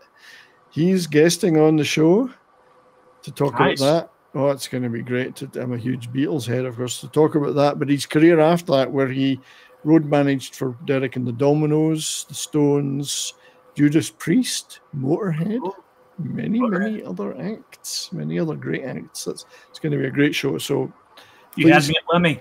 Had you at Lemmy. Go to the chat. Just click on the bell for notifications so you don't miss those shows. Our great friend Darius has sent another $3 super sticker, hands doing the sign of the horns with sparkles around. And that's what next week's show is going to be all about with Graham Bonnet. I cannot leave you then without a video clip. Let me find one for you. Let's do this one. Infamy! Infamy! They've all got it in for me! So, thank you, Darius. Thank you, everybody, for being here. I appreciate you all very much. Hope you enjoyed this. John, you got anything else you want to plug? Yeah, Pop Culture Minefield. Just Monday through Friday, and in the morning, in the afternoons for the weekend, and Brian does a show on Thursdays. Yeah, Thursday morning, 10 a.m. This Thursday, it's going to be Wilco and Mal from the Rowdies again. They're both in Spain right now, so we're going to be talking to them. Cool. But yeah, thanks for being here for this join, and for those. Imp, my friend, you got anything you want to plug? Not at the moment, no. The combination of personal issues and tech issues all hitting at once kind of slowed everything down. Yeah. Well, thanks for being here, mate. I really appreciate it. It's always good to have you. Appreciate it very much. Thank you all. Looking forward to next week. Oh yeah, next week's going to be great. You'll all be hearing a lot about that during the week as we plug it. So thanks everybody. Have a great night. Appreciate you all being here. Take care and keep on rocking. See you soon.